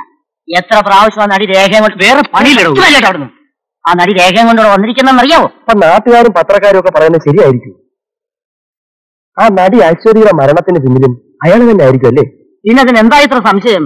അവൻ അതും ചെയ്യും, അതിനപ്പുറവും ചെയ്യും അല്ലേ ഏട്ടാ? എന്തിനാ ശേഷം ആവശ്യമില്ലാത്തൊക്കെ നമ്മൾ പറയുന്നത്? അല്ല, ഞാൻ പറയുന്നത് എന്താ തെറ്റ്? അയാൾ അത് ചെയ്തില്ലെങ്കിൽ ആ പോലീസ് പട്ടി അന്നെന്തിനാ മണപ്പിച്ച് ഇവിടെ വന്നത്? ആ DYSP ദേവദാസ് ഇടയ്ക്കിടയ്ക്ക് ഇവിടെ വരുന്നതെന്തിനാ? ആ ബാബു എത്ര പ്രാവശ്യം മുതലാളി കാണാൻ അവിടെ വന്നെന്നറിയുമോ? ഏത് ബാബു? ആ കേരി ബാബുവാണ്. ആ, അവൻ തന്നെ. കൊല്ലന്റെ മകൻ, ദേശത്ത് താമസിക്കുന്നവൻ. ഇതൊന്നും ആർക്കും അറിയത്തില്ലെന്നാ മുതലാളിയുടെ വിചാരം. ശരിയാ, ഞാനും കേട്ടു. പറഞ്ഞിട്ട് എന്താ കാര്യം? ഈ നാട്ടിൽ കാശുണ്ടെങ്കിൽ എന്ത് നടക്കും? ഞാൻ വരട്ടെ. ആയിക്കോട്ടെ. ഇലാൻഡ് ഹോട്ടൽ മാനേജർ നീതി പാലിക്കുക.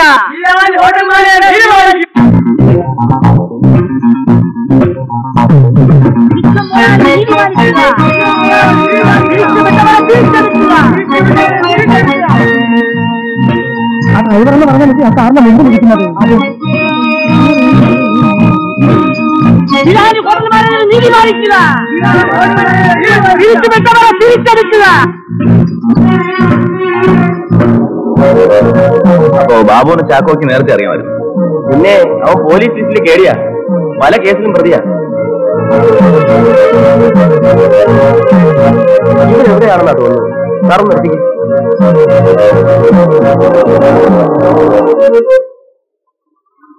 ഞാൻ ആ കടയിലൊന്ന് ചോദിച്ചിട്ട് വരാം.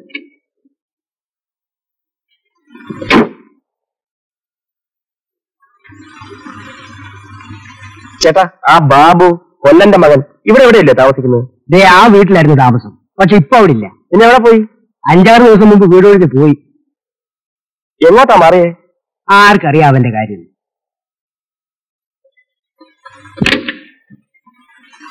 അവൻ 2-3 ദിവസം മുമ്പ് വീട് ഒഴിഞ്ഞു പോയി. എങ്ങോട്ട്? അവർക്ക് അറിഞ്ഞുകൂടുന്നു. കഷ്ടമായി പോയി. സാരമല്ല ചാക്കോ, നമുക്ക് കണ്ടുപിടിക്കാമേ. Come in, sir. Yes.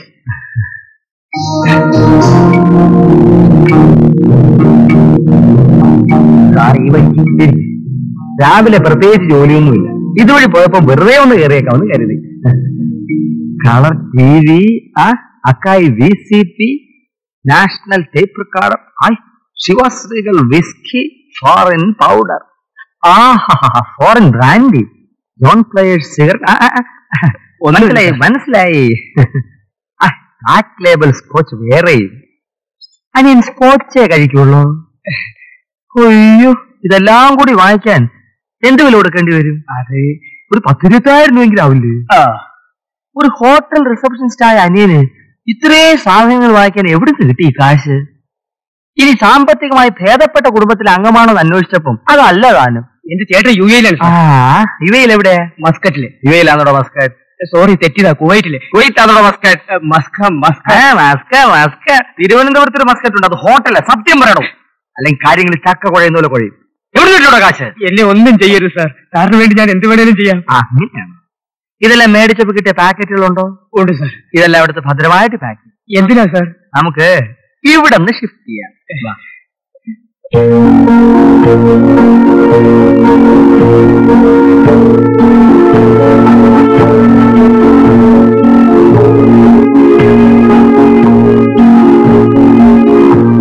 പറയടാ, സത്യം പറയടാ, എവിടെ നടാ ഇതൊക്കെ മോഷിച്ചു?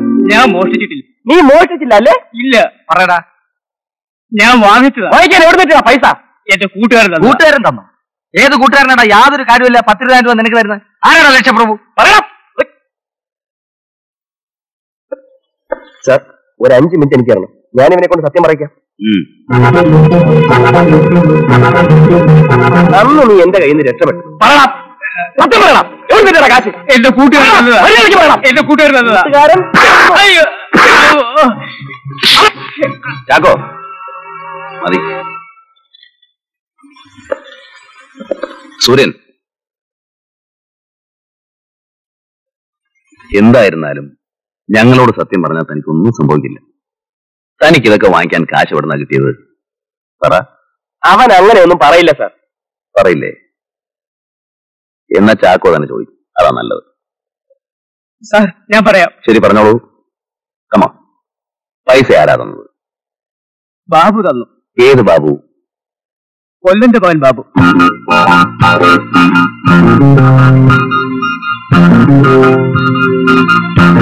എന്തിനാ കാശ് തന്നത്? അശ്വതി മരിച്ച ദിവസം ബാബുവിനെ ഹോട്ടലിൽ വെക്കാൻ കണ്ടു.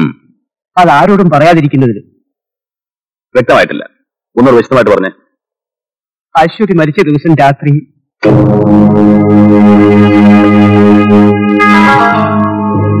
ബാബു, നീ എന്താ ഈ സമയത്ത് ഇവിടെ? ഞാൻ എന്റെ ഒരു സുഹൃത്തിനെ കാണാൻ വന്ന. സംസാരിച്ചിരുന്ന സമയം പോയി. ആരാടാ സുഹൃത്ത്? അത് നീ അറിയത്തില്ല സൂര്യ. ഞാൻ വരട്ടെ.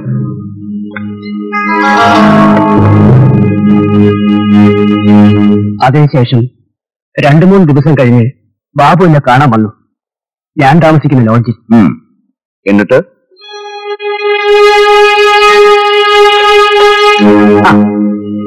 ബാബു വരൂ.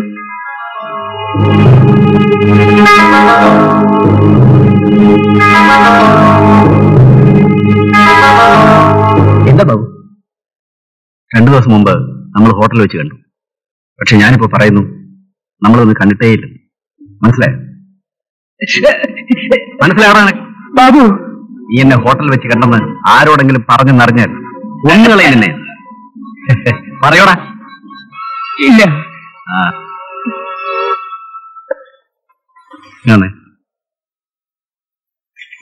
വെറുതെ വേണ്ട. ഇനിയും എന്തെങ്കിലും ആവശ്യമുണ്ടെങ്കിൽ പറഞ്ഞാൽ മതി. ബാബു, നീയാണ് അശ്വതിയെ.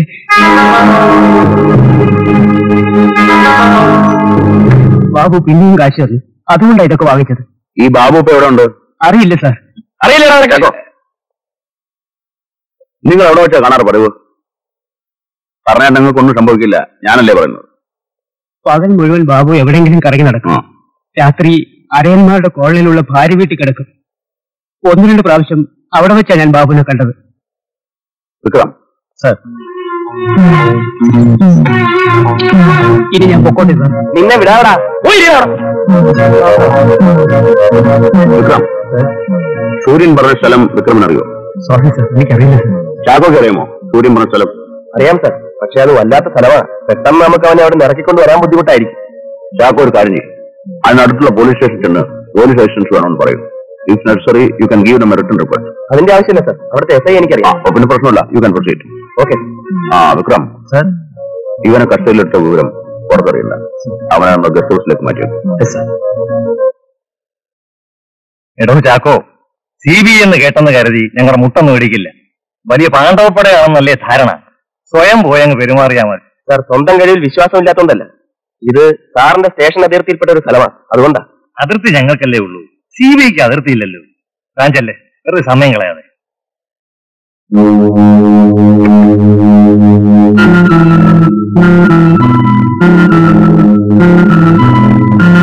ഹലോ, ഞാൻ SI തോമസാ. ദേവാ സാറല്ലേ? സാർ, പിന്നെ സാരമില്ല ചാക്കോ, അവരുടെ സഹായം കൂടാതെ തന്നെ അവനെ കസ്റ്റഡിയിൽ എടുക്കാൻ പറ്റുമെന്ന് നോക്കാം. അതല്ല സാർ, വേണമെങ്കിൽ കമ്മീഷണറോടോ DIGയോടോ പറഞ്ഞു. വേണ്ട, അതിന്റെ ഒന്നും ആവശ്യമില്ല. We can manage without there help. Chacko ഇല്ല എന്റെ കൂടെ. ചാക്കോ ഒരു കാര്യം ചെയ്യും, ഇപ്പൊ തന്നെ അവിടെ എല്ലാം ഒന്ന് കറങ്ങി കാര്യങ്ങളൊക്കെ ഒന്ന് മനസ്സിലാക്കി വെക്കും. Yes sir.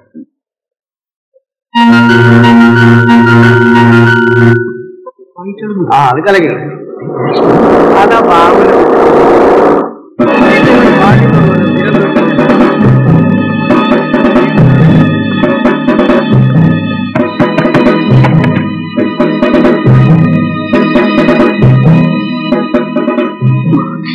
ചേട്ടാ, പോലീസ്. നീ ഇങ്ങോട്ട് ഇറങ്ങിയോണ്ടേ. എന്താ ഇറങ്ങി വാ. ഇങ്ങോട്ട് സ്റ്റേഷനിലേക്ക്. ഇങ്ങോട്ട് ഇറങ്ങി വാടാ. ഇങ്ങോട്ട് വാടാ.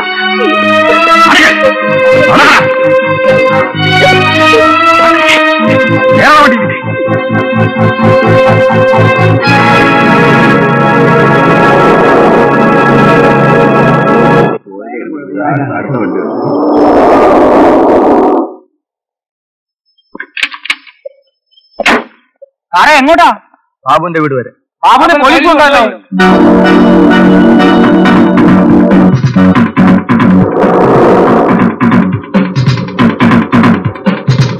വർഗീസല്ലേ, കോട്ടയം മാർക്കറ്റിലെ. പിന്നെ പോലീസ് പറഞ്ഞില്ല.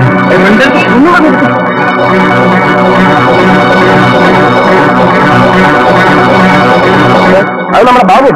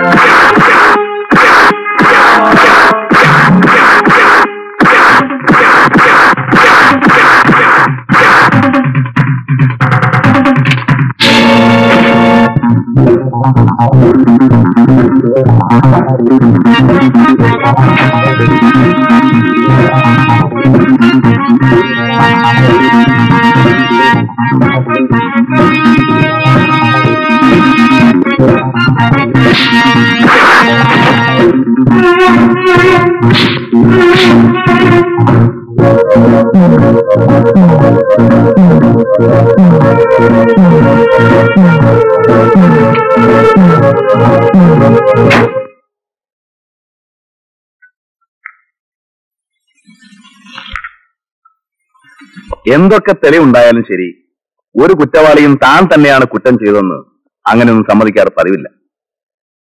അതുപോലെയല്ലേ ബാബുവും പറഞ്ഞത് മുറിയിൽ ചെന്നപ്പോൾ കണ്ടത് തൂങ്ങിക്കിടക്കുന്ന അശ്വതിയാണെന്ന്? അല്ല സർ, ഞാൻ പറഞ്ഞത് സത്യമാണ് സർ. പോലീസ് വേഷത്തിൽ വന്ന് ബാബുവിനെ ആക്രമിച്ചവരാരൊക്കെയാണ്? അതിലൊരാളെ ഞാൻ അറിയും സർ. അവൻ കോട്ടയം മാർക്കറ്റിലെ ഒരു റൗഡിയാണ്, വർഗീസ്. ആരാ അവരെ അയച്ചത്? അറിയില്ല സർ. വിശ്വമാണോ? ദേശത്തെ ആ വീടെന്തിനാ മാറിയത്? പോലീസ് വിശ്വത്തെ സംശയിക്കുന്നുണ്ടെന്ന് മനസ്സിലായി. താമസിയാതെ അവർ എന്നെയും തേടിയെത്തുമെന്ന് ഭയന്നാണ്. അതോ തെളിവില്ലാതാക്കി തീർക്കാൻ വേണ്ടി വിശ്വം നിങ്ങളെയും വകവരുത്തും എന്ന് ഭയന്നിട്ടാണോ? അതല്ലേ ഇന്നലെ രാത്രി സംഭവിച്ചത്? സർ, വിശ്വം വന്നിട്ടുണ്ട്. Vikram. Hello mister Viswam, I M Sethurama Iyer. Please meet you. Please. നമ്മൾ തമ്മിൽ ആദ്യമായിട്ടാണ് കാണുന്നതെങ്കിലും ഞാൻ വിശ്വത്തിന്റെ പല പടങ്ങളും പല വട്ടം കണ്ടിട്ടുണ്ട്. Actually I M your fan. നമ്മൾ തമ്മിൽ ഒരുപാട് ചോദ്യോത്തരങ്ങളൊന്നും വേണ്ട, അതുപോലെ വാചകക്കത്തർത്തം. അശ്വതി മരിച്ച ദിവസം രാത്രി ബാബു വന്ന് നിങ്ങളോട് എന്താ പറഞ്ഞത്? വിക്രം. ഹീറോ സാറേ, ഇനി ഒന്നും വിളിക്കാൻ ശ്രമിക്കണ്ട. എല്ലാ തെളിവുകളും ഭദ്രമാക്കിയതിനു ശേഷമാണ് ഹീറോയെ വിളിപ്പിച്ചത്. അതുകൊണ്ട് ഉള്ള കാര്യം മണിമണികളെ കൊണ്ട് പറഞ്ഞു കൊടുത്താട്ടെ.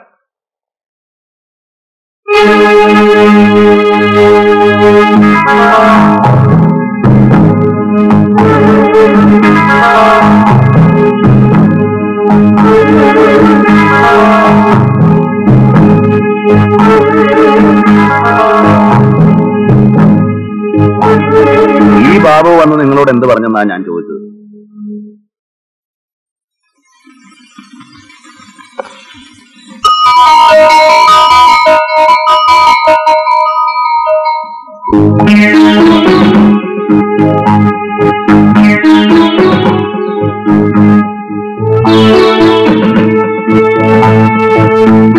ബാബുവിനെ കൊല്ലാൻ ആളെ അയച്ചത് വിശ്വമാണോ? ആരാ പോലീസിന്റെ വേഷത്തിൽ പോകാനുള്ള ഐഡിയ പറഞ്ഞത്? ചാക്കോ.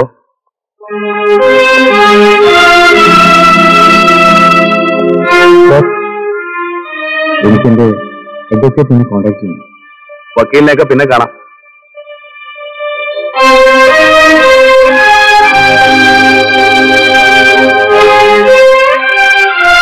എനിക്ക് സാറിനോടൊന്ന് സംസാരിക്കണം. വിക്രം,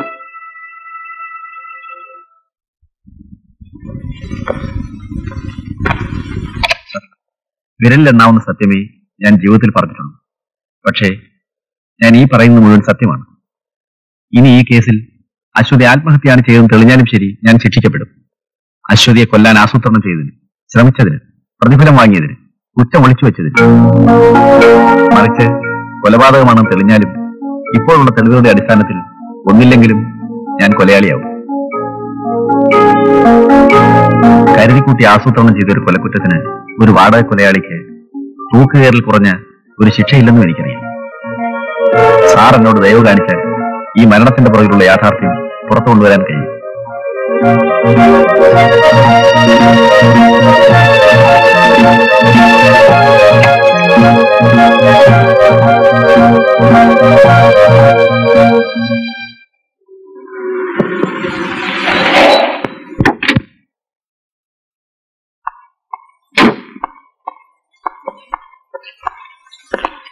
കൺഗ്രാജുലേഷൻസ് ചെയ്തു. പറഞ്ഞു നിങ്ങൾ പ്രവർത്തിച്ചു. ഒരു സ്പിരിറ്റിന് വേണ്ടി ഞാൻ പറഞ്ഞാണ് എന്നെ അന്തസ്സോടെ യാത്ര അയക്കണമെന്ന്. അക്ഷരാർത്ഥത്തിൽ തന്നെ നിങ്ങളത് നിർവഹിച്ചു.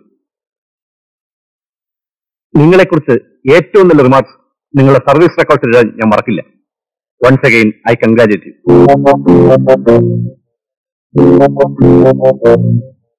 What happened to Mr. Sethu? Something wrong? I am sorry, sir. അന്തസ്സോടെ സാറിന് യാത്ര അയക്കാൻ സാധിക്കുമെന്ന് എനിക്ക് തോന്നുന്നില്ല. ഇപ്പോൾ കിട്ടിയിട്ടുള്ള എവിഡൻസ് വെച്ച് നോക്കുമ്പോൾ ബാബു ആണ് അശ്വതിയെ കൊന്ന് കെട്ടിത്തൂക്കിയെന്ന് തെളിയിക്കാൻ സാധ്യമല്ല. What do you mean? Sethu എന്താണ് ഈ പറയുന്നത്? ഒന്നവനെ കിട്ടി, കാശ് കൊടുത്ത് കൊല്ലിച്ചവനും കിട്ടി. അതിനുള്ള മറ്റു തെളിവുകളുണ്ട്. ഇനി എന്ത് തെളിവാണ് വേണ്ടത് സേതു? ബാബു മുറിയിൽ കയറിയപ്പോൾ കണ്ടത് കെട്ടിത്തൂങ്ങി കിടക്കുന്ന അശ്വതിയാണ്. അവൻ പറഞ്ഞത് വിശ്വസിച്ചോ? ഏത് കുറ്റവാളിയുണ്ട് ചെയ്തു ഈ ലോകത്ത് തോറ്റുകൊണ്ട് കുറ്റം സംഭവിക്കുന്നതായിട്ട്? ബാബു നിങ്ങളുടെ കാൽ വീണ് കരഞ്ഞു പറഞ്ഞു അവൻ കൊന്നില്ലെന്ന്? അതോ വിശ്വത്തിന്റെ ഗ്ലാമറിലും പ്രതാപത്തും നിങ്ങൾ മൈൻഡ് വീണു? Sir, Sethurama Iyer is not that ചീപ്പ്. എനിക്ക് പറയാനുള്ളത് മുഴുവൻ കേട്ടിട്ട് സാർ തീരുമാനിക്കും. സാറിന്റെ സബോർഡിനേറ്റ് വിശ്വത്തിന്റെ ഗ്ലാമറിലും പ്രതാപത്തിലും മയങ്ങിപ്പോയത്. ബാബു പറഞ്ഞത് ഒരു തരുമ്പും ഞാൻ വിശ്വസിച്ചിട്ടില്ല. അവനത് ചെയ്യില്ല എന്ന് വിശ്വസിക്കാൻ എനിക്ക് എന്റേതായ കാരണങ്ങളുണ്ട്. സാറിനറിയാമോ, അശ്വതി മരിച്ച ദിവസം അവളുടെ പെട്ടിയിൽ അവളുടെ ആഭരണങ്ങൾ കൂടാതെ 50,000-ലേറെ രൂപയുണ്ടായിരുന്നു. കൂടാതെ അവളുടെ ദേഹത്വ ആഭരണങ്ങൾ ഉണ്ടായിരുന്നു. ഇതൊന്നും കളവ് പോയിട്ടില്ല. ബാബു ഒരു പ്രൊഫഷണൽ ക്രിമിനലാണ്, കള്ളനാണ്. പണത്തിന് വേണ്ടി എന്തും ചെയ്യാൻ മടിക്കാത്തവനാണ്. അശ്വതിയെ കൊല്ലാമെന്ന് ഏറ്റതും പണത്തിന് വേണ്ടി തന്നെയാണ്. കുറ്റവാളികളുമായി ഞാൻ ഇടപെടാൻ തുടങ്ങിയിട്ട് നാളുകളേറെയായി. അതുകൊണ്ട് തന്നെ അവരുടെ മനഃശാസ്ത്രം എന്താണെന്ന് എനിക്ക് നന്നായിട്ട് അറിയാം. ബാബു അവളെ കൊന്ന് കെട്ടിത്തൂക്കിയിരുന്നെങ്കിൽ ആ മുറി അരിച്ചു പെറുക്കാതെ അവനോട് പോവില്ല. ബാബു ഉറിക്കാത്ത കയറിയപ്പോൾ അവളുടെ ശവം കണ്ടെന്നല്ലേ പറഞ്ഞത്? അതെ. അപ്പോൾ നിങ്ങൾ പറഞ്ഞ് സംഭവിക്കാമല്ലോ. എന്നിട്ടെന്താ ബാബു ഒന്ന് മോഷിക്കാഞ്ഞത്? That was A different situation. അവൻ അകത്ത് കയറിയത് അശ്വതിയെ കൊല്ലാൻ, കണ്ടത് അവളുടെ ശവവും. ആ അൺഎക്സ്പെക്ടഡ് ഷോക്കിൽ അവൻ ആകെ അപ്സെറ്റ് ആയി കാണും. എങ്ങനെയെങ്കിലും രക്ഷപ്പെട്ടാൽ മതിയെന്ന് കരുതി ഓടി ഒളിച്ചു കാണും. രണ്ട് സിറ്റുവേഷൻ തമ്മിൽ വ്യത്യാസമുണ്ട് സാർ. അതുപോലെ മറ്റൊരാളുടെ സഹായം കൂടാതെ ഒരാൾക്ക് ഒറ്റയ്ക്ക് അശ്വതിയെ കൊന്ന് കെട്ടിത്തൂക്കാനാവില്ല. അയാൾക്കൊരു സഹായം ഉണ്ടായിരുന്നെങ്കിൽ ഉള്ള കാര്യം നമുക്കറിയില്ലല്ലോ, അതിന് തെളിവുമില്ല. അപ്പൊ ആ ആളെ കിട്ടിയില്ലെങ്കിൽ ഈ case തെളിയില്ലേ? That I don't know. Sir, വളരെ സത്യസന്ധമായിട്ട് ഞാനൊരു കാര്യം ചോദിച്ചോട്ടെ. ഒരല്പ അന്തസ്സിന് വേണ്ടി നമ്മൾ ഇത്ര ധൃതി വെക്കണോ? അതോ പൂർണ്ണമായ തെളിവ് ലഭിക്കുന്നവരെ വെയിറ്റ് ചെയ്യണോ? മതി ചെയ്തു. You take your own time. അന്ന് മദ്രാസിൽ കൊണ്ടുവന്ന പ്രോപ്പർട്ടീസ് ഒക്കെ ഇവിടെ ഉണ്ടോ? ഇവിടെ ഉണ്ട് സർ.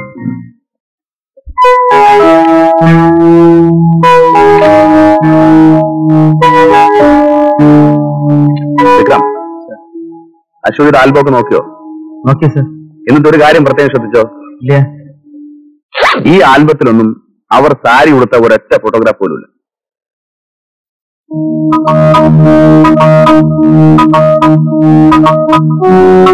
വിക്രം, ആ ആൽബം എടുത്തു.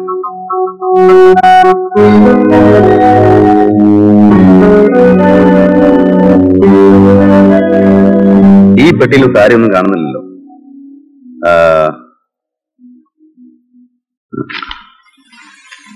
ഇതാരാണെന്നറിയാം? അശ്വതിയുടെ ആയാണ് സർ. അവരിവിടെ തന്നെ ഉണ്ടല്ലോ. ഉണ്ട് സർ.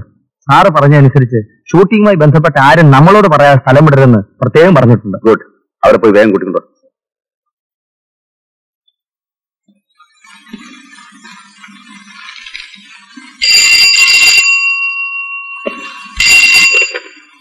ഹലോ, അതെ. ആ, ഡി ഐ ജി ആണോ? Good afternoon. എന്താണ് സർ?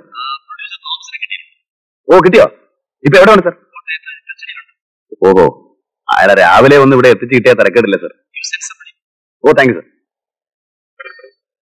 എത്ര വർഷമായി നിങ്ങൾ അശ്വതിയുടെ ആയിട്ട്? 3 വർഷം കഴിഞ്ഞു. അശ്വതിക്ക് സ്വന്തക്കാരെ ബന്ധുക്കൾ ആരെങ്കിലും ഉണ്ടോ? അമ്മ ഉണ്ടായിരുന്നു. അവർ 5-6 വർഷം മുമ്പ് മരിച്ചു.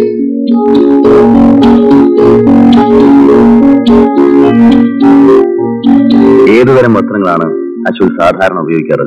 മോഡേൺ വസ്ത്രങ്ങളാണ് അശ്വതിക്ക് ഇഷ്ടം. സാരി ഉപയോഗിക്കാറില്ലേ? ഇല്ല. ഉപയോഗിക്കാറേ ഇല്ല.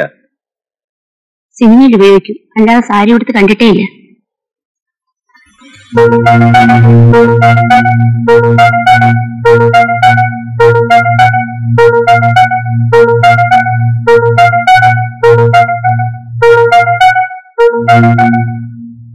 ഇത് അശ്വതിയുടെ സാരിയാണോ? അല്ല. പിന്നെ അവരെങ്ങനെ ഇതിൽ കെട്ടിത്തൂങ്ങി? എനിക്കറിഞ്ഞൂടാ സാർ. ഇനി സിനിമയിൽ അഭിനയിക്കാൻ വേണ്ടി കമ്പനിക്കാർ കൊടുത്ത സാരിയാണോ ഇത്? അല്ല സാർ, അശ്വതി അവസാനമായി അഭിനയിച്ചുകൊണ്ടിരുന്ന സിനിമയിൽ മുഴുവൻ മോഡേൺ ഡ്രസ്സുകളാണ്. സാരി കൊടുത്ത സീനേ അതിലില്ല.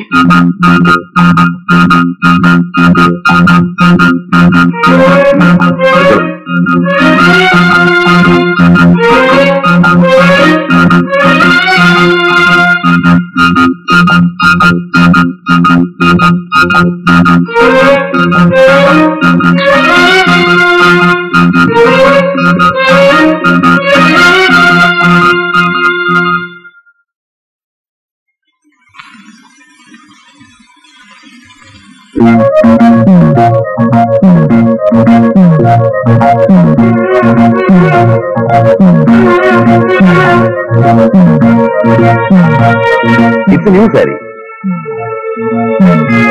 ലേബൽ മുഴുവൻ കീറി പോയിട്ടില്ല. ഈ സാരി അശ്വതിയുടെ മുറിയിൽ എങ്ങനെ വന്നു? ഇനി ഒന്നയാൾ അശ്വതി സാരി ഉടുക്കില്ല എന്നറിഞ്ഞ് കയ്യിൽ കൂടെ കൊണ്ടുവന്നതാണ്, അതോ ഒന്നതിന് ശേഷം മുറിയിൽ സാരി ഇല്ല എന്നറിഞ്ഞ് പുറത്തുനിന്ന് വാങ്ങിയതാണ്? അതെങ്ങനെയാ സാർ? അശ്വതി മരിച്ചത് രാത്രി 9 മണിക്ക് ശേഷമാണ്. ആ സമയത്ത് തുണി. Thank you sir. എനിവേ, ഈ സാരി അശ്വതിയുടേതല്ലാത്ത സ്ഥിതിക്ക് പുറത്തു നിന്ന് വാങ്ങിയതാണെന്നത് തീർച്ച. അങ്ങനെയാണെങ്കിൽ എവിടെ നിന്ന് വാങ്ങി, ആര് വാങ്ങി, എപ്പോൾ വാങ്ങി, അത് കണ്ടുപിടിക്കും. വളരെ ബുദ്ധിമുട്ടേണ്ടി വരുമെന്നറിയാം, എങ്കിലും കണ്ടുപിടിച്ചേ മതിയാകൂ.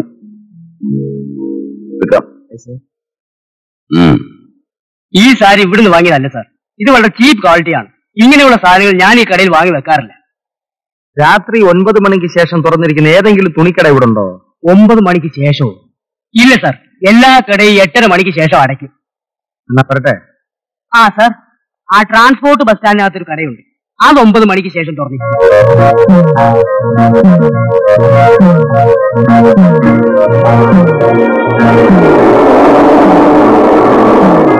എവിടെന്നാ സാരി വാങ്ങിച്ചത്? ബസ് സ്റ്റാൻഡിനകത്തുള്ള കടയിൽ നിന്ന്. ഉറപ്പാണോ? കടക്കാരെ സമ്മതിച്ചു സാർ.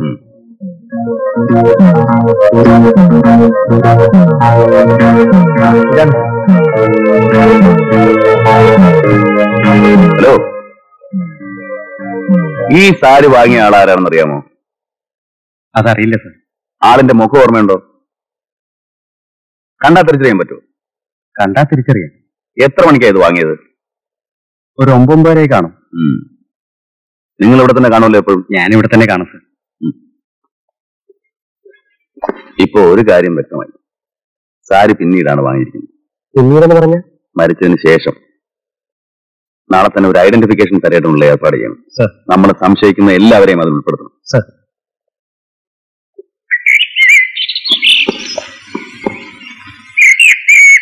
ആ നിൽക്കുന്ന കൂട്ടത്തിൽ സാരി വാങ്ങിയ ആളുണ്ടോ നോക്കണം.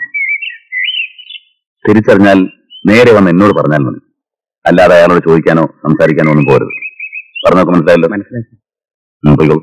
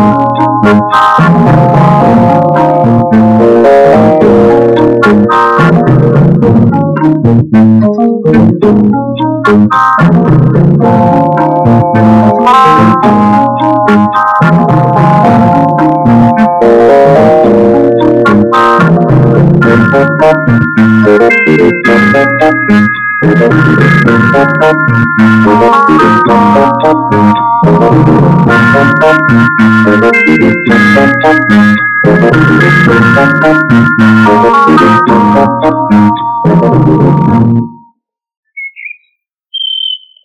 കൂട്ടത്തിൽ എന്റെ കടയിൽ നിന്ന് സാരി വാങ്ങിയ ആളില്ല സർ. തീർച്ചയാണോ? അതെ.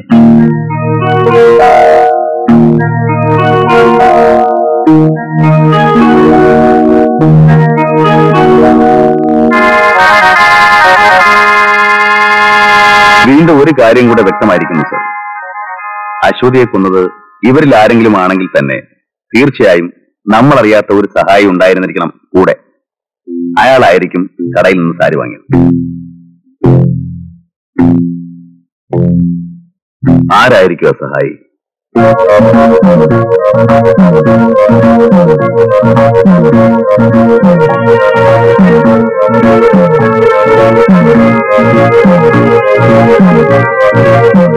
സർ, നമ്മുടെ ഓഫീസിൽ നിന്ന് ഒരു ഫോൺ വന്നിരുന്നു. മോഹൻ അവിടേക്ക് വിളിച്ചിരുന്നു പറഞ്ഞു. ഏത് മോഹൻ? പ്രൊഡ്യൂസർ മോഹൻ, അശ്വതിയുടെ. ഓ, നമുക്ക് അയാളുടെ വീട് വരെ ഒന്ന് പോവാം. സർ. മോഹൻ എന്ന് എപ്പോഴാ അശ്വതിയുമായി പിരിഞ്ഞത്? ഞാൻ കൃത്യമായിട്ട് ഓർക്കുന്നില്ല സർ. ഒരു 9 മണിയായി കാണുമെന്നാ തോന്നുന്നു. അശ്വതി ആരെങ്കിലും ഭയപ്പെടുന്നതായോ വല്ലതും പറഞ്ഞോ? ഇല്ല, അശ്വതി അങ്ങനെ ഭയപ്പെടുന്ന കൂട്ടത്തിലല്ല. She is very bold. Excuse me. Hello. അതെ, അച്ഛൻ വന്നില്ലല്ലോ. ഉടനെ വരും.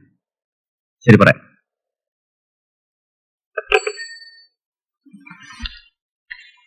അന്ന് മോഹൻ അശ്വതിയുടെ മുറിയിൽ ഇരുന്നപ്പോ ആരുടെയെങ്കിലും ഫോൺ വന്നിരുന്നോ? വന്നിരുന്നു. ആരാ വിളിച്ചത്? അതറിയില്ല സർ. സംസാരിക്കുന്നതിന് മുമ്പ് ലൈൻ ഡിസ്കണക്ട് ആയി. എത്ര മണിക്കാ ഫോൺ വന്നത്? ജസ്റ്റ് ഞാൻ ഇറങ്ങുന്നതിന് മുമ്പ്. കാള് വീണ്ടും വന്നോ? ഇല്ല, ഞാൻ ഇറങ്ങുന്നവരെ വന്നില്ല. വിക്രം, ഞങ്ങൾ ഇറങ്ങട്ടെ. ശരി.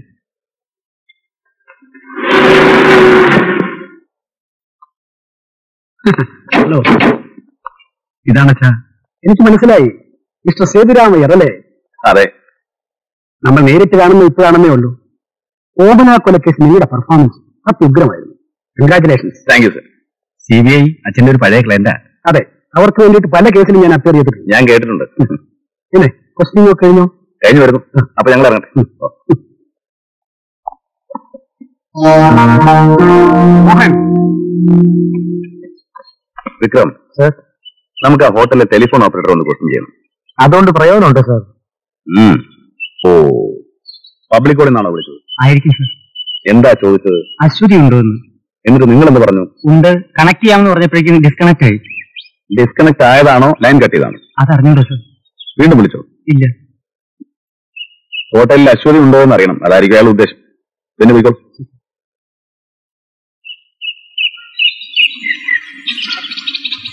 നമുക്കൊന്ന് റെയിൽവേ സ്റ്റേഷൻ വരെ പോയാലോ?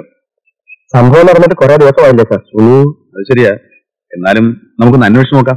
എന്തെങ്കിലും ഒരു തുമ്പ് കിട്ടിയാലോ?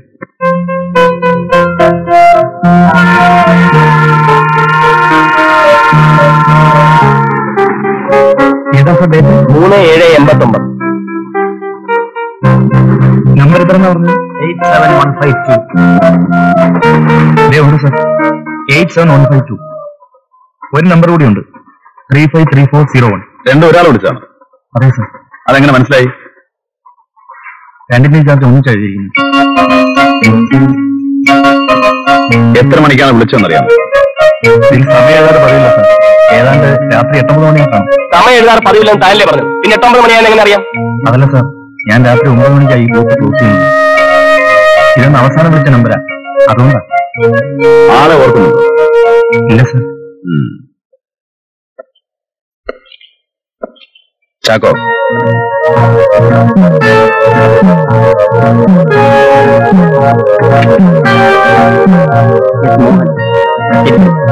ശശി വൈറ്റില.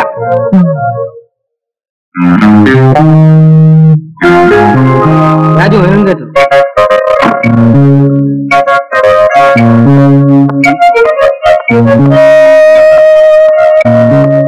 ഒരു കാര്യം അറിയണമായിരുന്നു.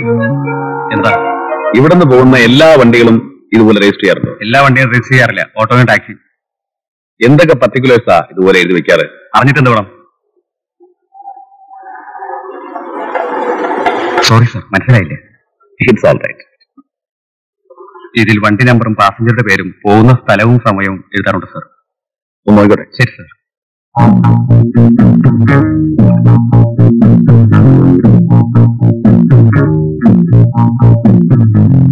Hotel president. പക്ഷേ ഉച്ചയ്ക്ക് 1:30.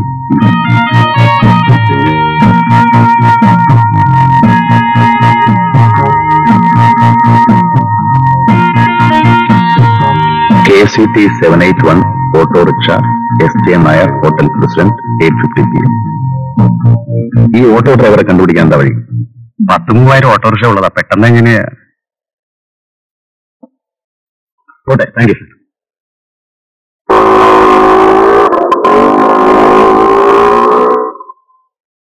ഇറങ്ങി വേണം.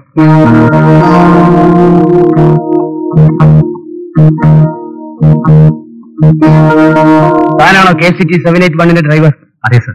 എന്താ പേര്? മിനിമോൾ. മിനിമോൾ എന്നാണോ നിങ്ങളുടെ പേര്? അല്ല, അത് ഓട്ടോറിക്ഷയുടെ പേരാണ്. നിങ്ങളുടെ പേരെന്താ? Madhavan. Shall I take it? Yes, sir.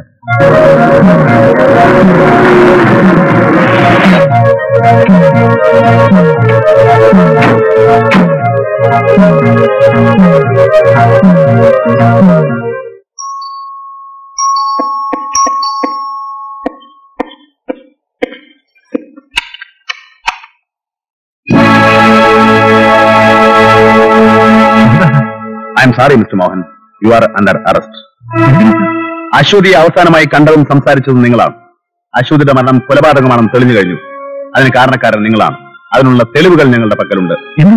അതൊക്കെ വിശദമായിട്ട് പറയാം. Please come with us. Please.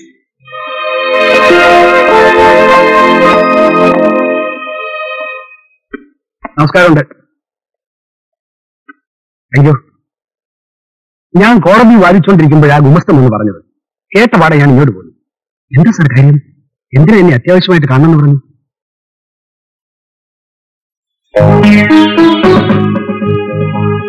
Mohan, എന്ത് പറ്റി? നീ എന്താ ഇവിടെ? മിസ്റ്റർ ജനാർദ്ദനൻ നായർ, അശ്വതിയുടെ മരണം കൊലപാതകമാണെന്ന് തെളിഞ്ഞിട്ടുണ്ട്. മോഹൻ അതിൽ പങ്കുണ്ടെന്നുള്ളതിന് ഞങ്ങളുടെ പക്കൽ തെളിവുകളുമുണ്ട്. What nonsense you are speaking mister Iyer? എന്റെ മകൻ അശ്വതിയെ കൊന്നിട്ടുണ്ടെന്നോ? അതിനുള്ള തെളിവുകൾ നിങ്ങൾക്ക് കിട്ടിയിട്ടുണ്ടെന്നോ? Yes, I M telling the sense mister Nair. Aswathy അവസാനമായി കണ്ടതും സംസാരിച്ചതും മോഹനാണ്. അതിന് മോഹൻ അശ്വതിയെ കാണാൻ വന്നു എന്നുള്ളതിന് തെളിവുകളുണ്ട്. 9 മണിക്ക് മോഹൻ തിരിച്ചുപോയി എന്നുള്ളത് മോഹന്റെ മൊഴിയാണ്. അതിന് സാക്ഷികളില്ല. 9:30 അശ്വതിയുടെ മരണം നടക്കുന്നു. 9-നും 9:30-നും ഇടയ്ക്ക് മറ്റാരും അശ്വതിയെ കണ്ടതായി തെളിവുകളില്ല. അപ്പോൾ 9 മണിക്ക് പോയി എന്ന മോഹന്റെ മൊഴി വിശ്വസിക്കാൻ ബുദ്ധിമുട്ടാണ്. കൂടാതെ 9 മണിക്ക് മുൻപ് റെയിൽവേ സ്റ്റേഷനിൽ നിന്ന് ഒരാൾ ഹോട്ടൽ പ്രസിഡന്റിലേക്ക് വിളിച്ച് അശ്വതി ഉണ്ടോ എന്ന് ചോദിച്ചു. ഉണ്ടെന്ന് പറഞ്ഞപ്പോൾ ഫോൺ ഡിസ്കണക്ട് ചെയ്തു. അയാളുടെ ഉദ്ദേശം അശ്വതി ഹോട്ടലിൽ ഉണ്ടോ എന്നറിയണം, അത്രമാത്രം. 353401 നിങ്ങളുടെ വീട്ടിലെ നമ്പറല്ലേ? അതെ. തുടർന്ന് അയാൾ ആ നമ്പറിലും വിളിച്ചിരുന്നു. ആരാണ് അറ്റൻഡ് ചെയ്യുന്നറിയില്ല. നിങ്ങളുമായും അശ്വതിയുമായും ബന്ധമുള്ള ഒരാളാണ് ഈ 2 കോളം ചെയ്തിരിക്കുന്നത്. ഒരു സഹായം ഇല്ലാതെ ഒരാൾക്ക് ഒറ്റയ്ക്ക് അശ്വതിയെ കൊന്നു കെട്ടിത്തൂക്കാനാവില്ല. വിളിച്ചയാൾ മോഹനെ സഹായിക്കാനെത്തിയ സുഹൃത്തോ അല്ലെങ്കിൽ സഹായിക്കാൻ വാടകയ്ക്കെടുത്ത ആളോ ആയിരിക്കുമെന്ന് ഞങ്ങൾ വിശ്വസിക്കുന്നു. ആ സമയത്ത് താൻ വീട്ടിലില്ലെങ്കിൽ അശ്വതിയുടെ മുറിയിൽ ഉണ്ടാവുമെന്ന് മോഹൻ മുൻകൂട്ടി അയാളോട് പറഞ്ഞു കാണും. ഞാൻ അശ്വതിയുടെ മുറിയിൽ ഉണ്ടായിരുന്നപ്പോ ഫോൺ വന്ന കാര്യം ഞാൻ സമ്മതിച്ചല്ലോ. ഞാൻ വാടകയ്ക്കെടുത്ത ആളാണ് ഫോൺ ചെയ്തതെങ്കിൽ ഞാൻ എന്തിനു സമ്മതിക്കണം? അനിയന് തെറ്റിപ്പോയി. റെയിൽവേ സ്റ്റേഷനിൽ നിന്ന് കോൾ വന്ന കാര്യം ഹോട്ടലിലെ ഓപ്പറേറ്ററാണ് ഞങ്ങളോട് പറഞ്ഞത്. അത് ചോദിച്ചപ്പോ മറ്റു മാർഗങ്ങളൊന്നുമില്ലാതെ നിങ്ങൾക്കത് സമ്മതിക്കേണ്ടി വന്നു അല്ലേ? കൂടാതെ അശ്വതിയെ തൂക്കാൻ ഉപയോഗിച്ചു എന്ന് കരുതപ്പെടുന്ന സ്റ്റൂളിൽ നിന്നുകൊണ്ട് സീലിംഗിലെ ഹൂക്കിൽ സാരി കൊടുക്കാൻ 6 അടിയിൽ കൂടുതൽ പൊക്കമുള്ള ഒരാൾക്കേ കഴിയൂ. മോഹൻ 6 അടിയിൽ കൂടുതൽ പൊക്കമുണ്ട്. ഇനി കൊല്ലാനുള്ള മോട്ടീവും സഹായി ആരാണെന്നും കൂടി അറിഞ്ഞാൽ കിട്ടുന്ന കേസൊക്കെ കൊലപാതകമാക്കാനുള്ള ആക്രാന്തത്തില് കെട്ടിച്ചമച്ച ഈ കീറാമാറാപ്പ് ആര് വിശ്വസിക്കും മിസ്റ്റർ? സംശയിച്ചവരൊക്കെ കയ്യിൽ നിന്ന് വഴുതിപ്പോയി. പിന്നെ കിട്ടിയവനെ കുറ്റവാളിയാക്കുക. കൊള്ളാം, നന്നായിരിക്കുന്നു. ഇതാണോ CBIയുടെ രീതി? I will sue you for this. മാനനഷ്ടത്തിന് നിങ്ങൾ സമാധാനം പറയേണ്ടി വരും. മുറിയിലിരുന്ന് സംസാരിച്ചത് കൊണ്ടോ, 6 അടി പൊക്കമുള്ളത് കൊണ്ടോ, ഏതോ ഒരുത്തൻ റെയിൽവേ സ്റ്റേഷനിൽ നിന്ന് ഫോൺ ചെയ്തത് കൊണ്ടോ ഒരാൾ കുറ്റവാളിയാകുമോ എന്ന് എനിക്കൊന്ന് അറിയണം.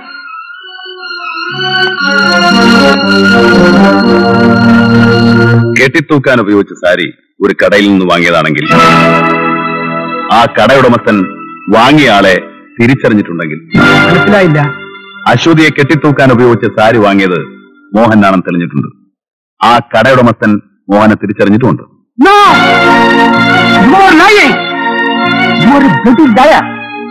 എന്റെ മോൻ ഒരു കടയിൽ നിന്നും സാരി വാങ്ങിച്ചിട്ടില്ല. താൻ പച്ചക്കള്ളമാണ് പറയുന്നത്.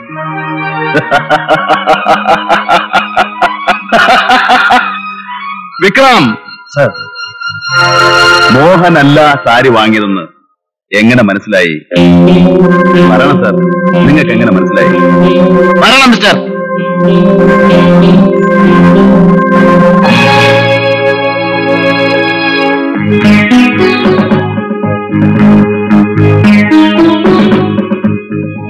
ഇപ്പൊ പറയണം, ആരാ സാരി വാങ്ങിയത്?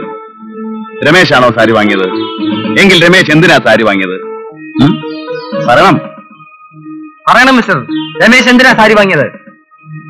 പറയണം വക്കീലേ, എന്തിനാ സാരി വാങ്ങിച്ചത്? പറയാം. മോഹൻ അശ്വതിയെ വിവാഹം കഴിക്കുന്നതിൽ ഞാനെതിരായിരുന്നു. കാരണം 10-20 വർഷത്തിന് മുമ്പ് അശ്വതിയുടെ അമ്മയും നാടകനടിയുമായ രുക്മിണിയുടെ ഡൈവോഴ്സ് കേസിൽ അവർക്ക് വേണ്ടി ഞാനാണ് അപ്പിയർ ചെയ്തത്. വിധി അവർക്ക് അനുകൂലമായിരുന്നു. അവരെന്നെ കാണാൻ വന്നു. ഇത് വിധി പകർപ്പാണ്, സൂക്ഷിച്ചു വെച്ചോളൂ. ഇതാ സർ ഫീസ്. ഫീസൊക്കെ ഞാൻ വാങ്ങിച്ചു കഴിഞ്ഞല്ലോ. എന്നാലും സാർ. വേണ്ട, ആവശ്യമുള്ളപ്പോൾ ഞാൻ ചോദിച്ചു മേടിച്ചോളാം. ഡൈവോഴ്സും കിട്ടി, രുക്മിണി സ്വതന്ത്രയായി. ഇനി എന്താ പരിപാടി? ഞാൻ മദ്രാസിലേക്ക് പോവാണ് സാർ. അവിടെ ചെന്ന വല്ല സിനിമയിലും ചാൻസ് കിട്ടും. മദ്രാസ് ചെന്ന് എവിടെ താമസിക്കും? വല്ല പരിചയക്കാരുണ്ടോ? ഒരു കൂട്ടുകാരിയുണ്ട്. തൽക്കാലം അവളുടെ കൂടെ താമസിക്കാം. പിന്നെ ചാൻസ് ഒക്കെ കിട്ടുമ്പോ. എന്റെ അഡ്രസ് ഇല്ല കയ്യിലെ? ഉണ്ട്. എന്തെങ്കിലും ആവശ്യമുണ്ടെങ്കിൽ എന്നെ അറിയിച്ചാൽ മതി. അപ്പൊ ഞാൻ വരട്ടെ സാർ.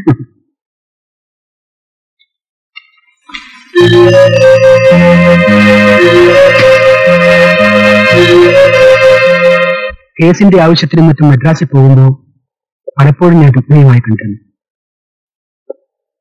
ഞങ്ങൾ ഒരുമിച്ച് താമസിച്ചു. ഒരിക്കൽ മദ്രാസിൽ ഞാനുള്ള സമയം രുക്മിണി എന്നെ കാണാൻ ഞാൻ താമസിക്കുന്ന ഹോട്ടലിൽ വന്നു.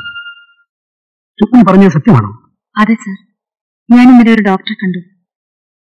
രുക്മിണി, എനിക്ക് പരിചയമുള്ള ഡോക്ടേഴ്സ് ഇവിടെയും ധാരാളമുണ്ട്. നമുക്ക് അബോർഷൻ നടത്താം.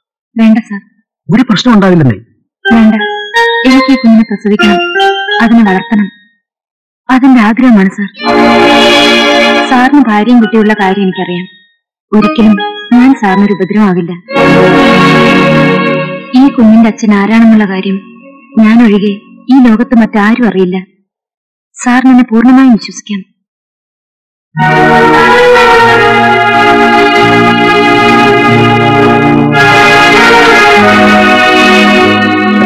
അതിനുശേഷം രുക്മിണിയെ 1-2 പ്രാവശ്യം ഞാൻ കണ്ടിട്ടുള്ളൂ.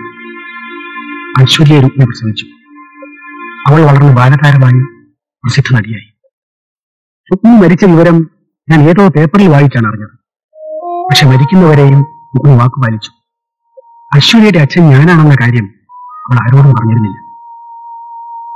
എന്റെ മകനും അശ്വതിയും തമ്മിൽ സ്നേഹത്തിലാണെന്ന കാര്യം വളരെ വൈകിയാണ് ഞാൻ അറിഞ്ഞത്. എത്ര ശ്രമിച്ചിട്ടും എനിക്ക് അവനെ അതിൽ നിന്നും പിന്തിരിപ്പിക്കാനായില്ല. മരിക്കുന്നതിന് ഒരാഴ്ച മുമ്പ് മദ്രാസ് ചെന്ന് അശ്വതിയോട് ഞാൻ അഭ്യർത്ഥിച്ചു. അവളും കൂട്ടാക്കിയില്ല. വേണമെങ്കിൽ മോഹനെ പിന്തിരിപ്പിക്കാൻ അവൾ എന്നോട് പറഞ്ഞു. ഞാൻ അശ്വതിയെ കണ്ട കാര്യം അറിഞ്ഞ മോഹൻ എന്നോട് തറപ്പിച്ചു പറഞ്ഞു, ആരെതിർത്താലും ശരി അവർ തമ്മിൽ വിവാഹം കഴിക്കുമെന്ന്. ആ വിവാഹം ഒരിക്കലും നടക്കാൻ അനുവദിക്കില്ല. അവസാനമായി അവളെ ഒന്നുകൂടി കാണാൻ ഞാൻ തീരുമാനിച്ചു. ഞാനൊരു കേസ് പ്രമാണിച്ച് തൃശ്ശൂർക്ക് പോയി. എത്ര വൈകിയാലും എനിക്ക് വേണ്ടി വീട്ടിൽ കാത്തിരിക്കണമെന്ന് രമേശിനോട് പറഞ്ഞിട്ടാണ് ഞാൻ പോയത്. ട്രെയിനിലാണ് ഞാൻ മടങ്ങിയത്.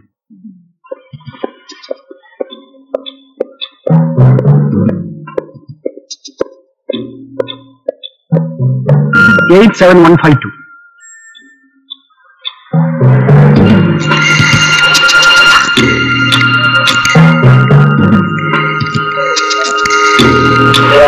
സർ, ഹലോ, ഹോട്ടൽ പ്രസിഡന്റ് അല്ലേ? അവിടെ അശ്വതി ഉണ്ടോ? 353401.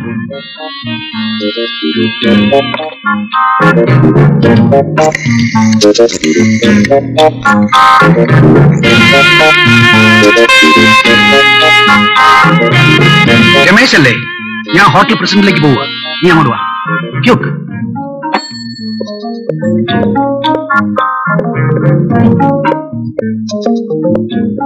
Hotel president.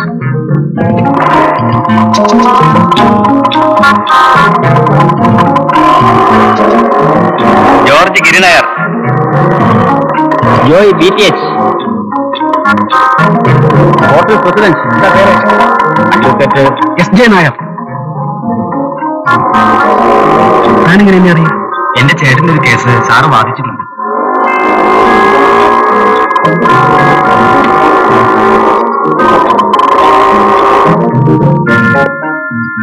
എത്ര? 5 രൂപ.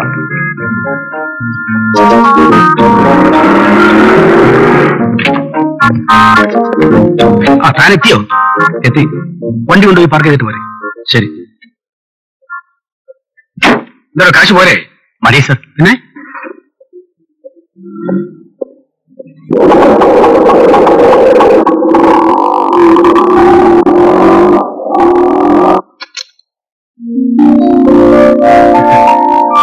സാറോ? വരൂ. Thank you. ഇരിക്കൂ. മോഹൻ ഇപ്പൊ പോയതേ ഉള്ളൂ. മോഹൻ എന്ത് പറഞ്ഞു? മെഡ്രാസിൽ മടങ്ങിയെത്തിയാലുടൻ റെസ്റ്റോറന്റ് നടത്താമെന്ന് പറഞ്ഞിട്ടാ മോഹൻ പോയത്. അശ്വതി എന്ത് തീരുമാനിച്ചു? എന്റെ തീരുമാനം ഞാൻ മെഡ്രാസിൽ വെച്ചെന്നെ സാറിനോട് പറഞ്ഞല്ലേ. നീ പിന്മാറില്ല അല്ലേ? മകൻ എന്നെ വിവാഹം ചെയ്യുന്നതിൽ സാറിന് എതിർപ്പുണ്ടെങ്കിൽ ആ കാര്യം മകനോട് പറഞ്ഞാൽ മതി.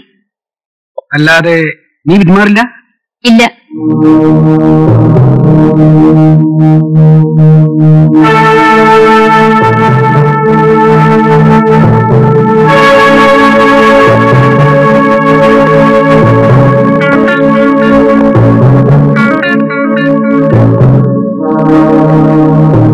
നീ ജീവിച്ചിരുന്നാലല്ലേ ഈ വിവാഹം നടക്കൂ.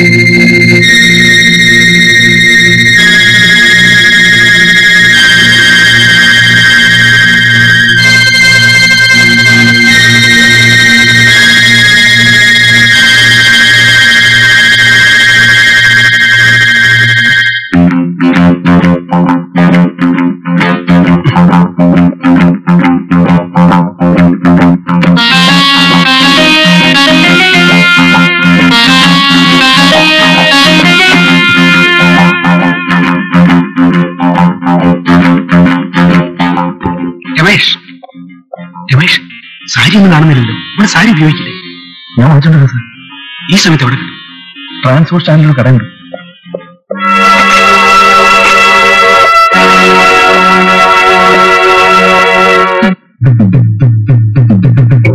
ഇനി എന്തെങ്കിലും വേണം? ഒന്നും വേണ്ട, വേഗം ഒന്ന് പാക്ക് ചെയ്തതാ.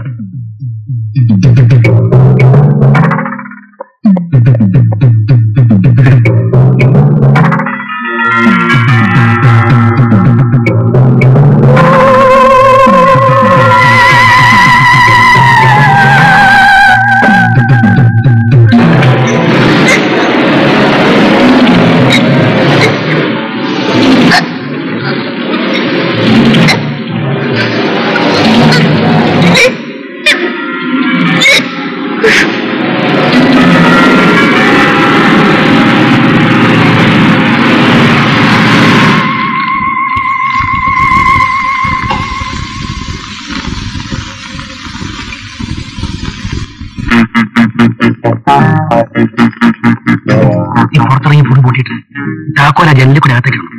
വിളിച്ചെടുത്തു.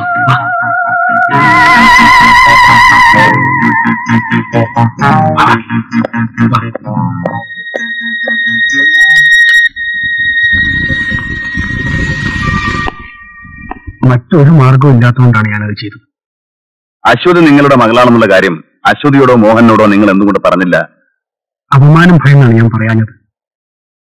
സഹോദരൻ സഹോദരിയെ സ്നേഹിച്ച് വിവാഹം കഴിക്കാൻ തീരുമാനിച്ച കാര്യം നാട്ടുകാരറിഞ്ഞാൽ അത് താങ്ങാനുള്ള ധൈര്യം എനിക്കുണ്ടായില്ല.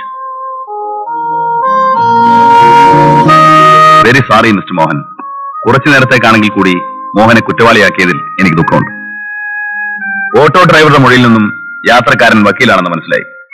തുണിക്കടക്കാരൻ രമേശിനെ തിരിച്ചറിഞ്ഞതോടുകൂടി തെളിവുകൾ പൂർണ്ണമായെന്ന് ഞങ്ങൾ കരുതി. പക്ഷേ മിസ്റ്റർ രമേശ് ഞങ്ങളുടെ കണക്കുകൂട്ടലുകൾ മുഴുവൻ തെറ്റിച്ചു.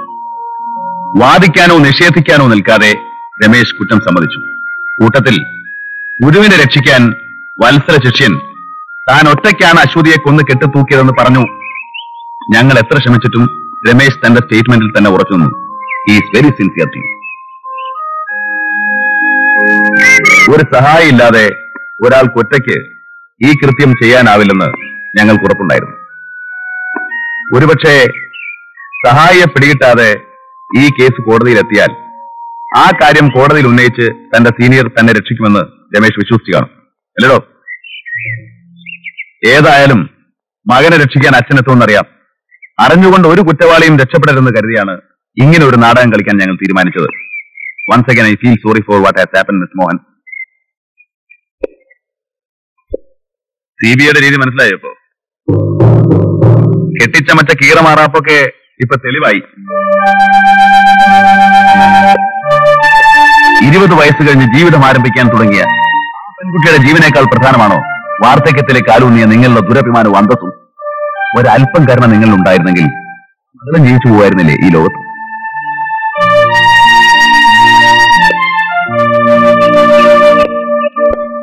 Sir.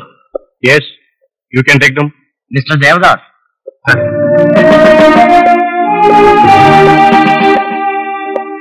Take them. Sir. Madhu.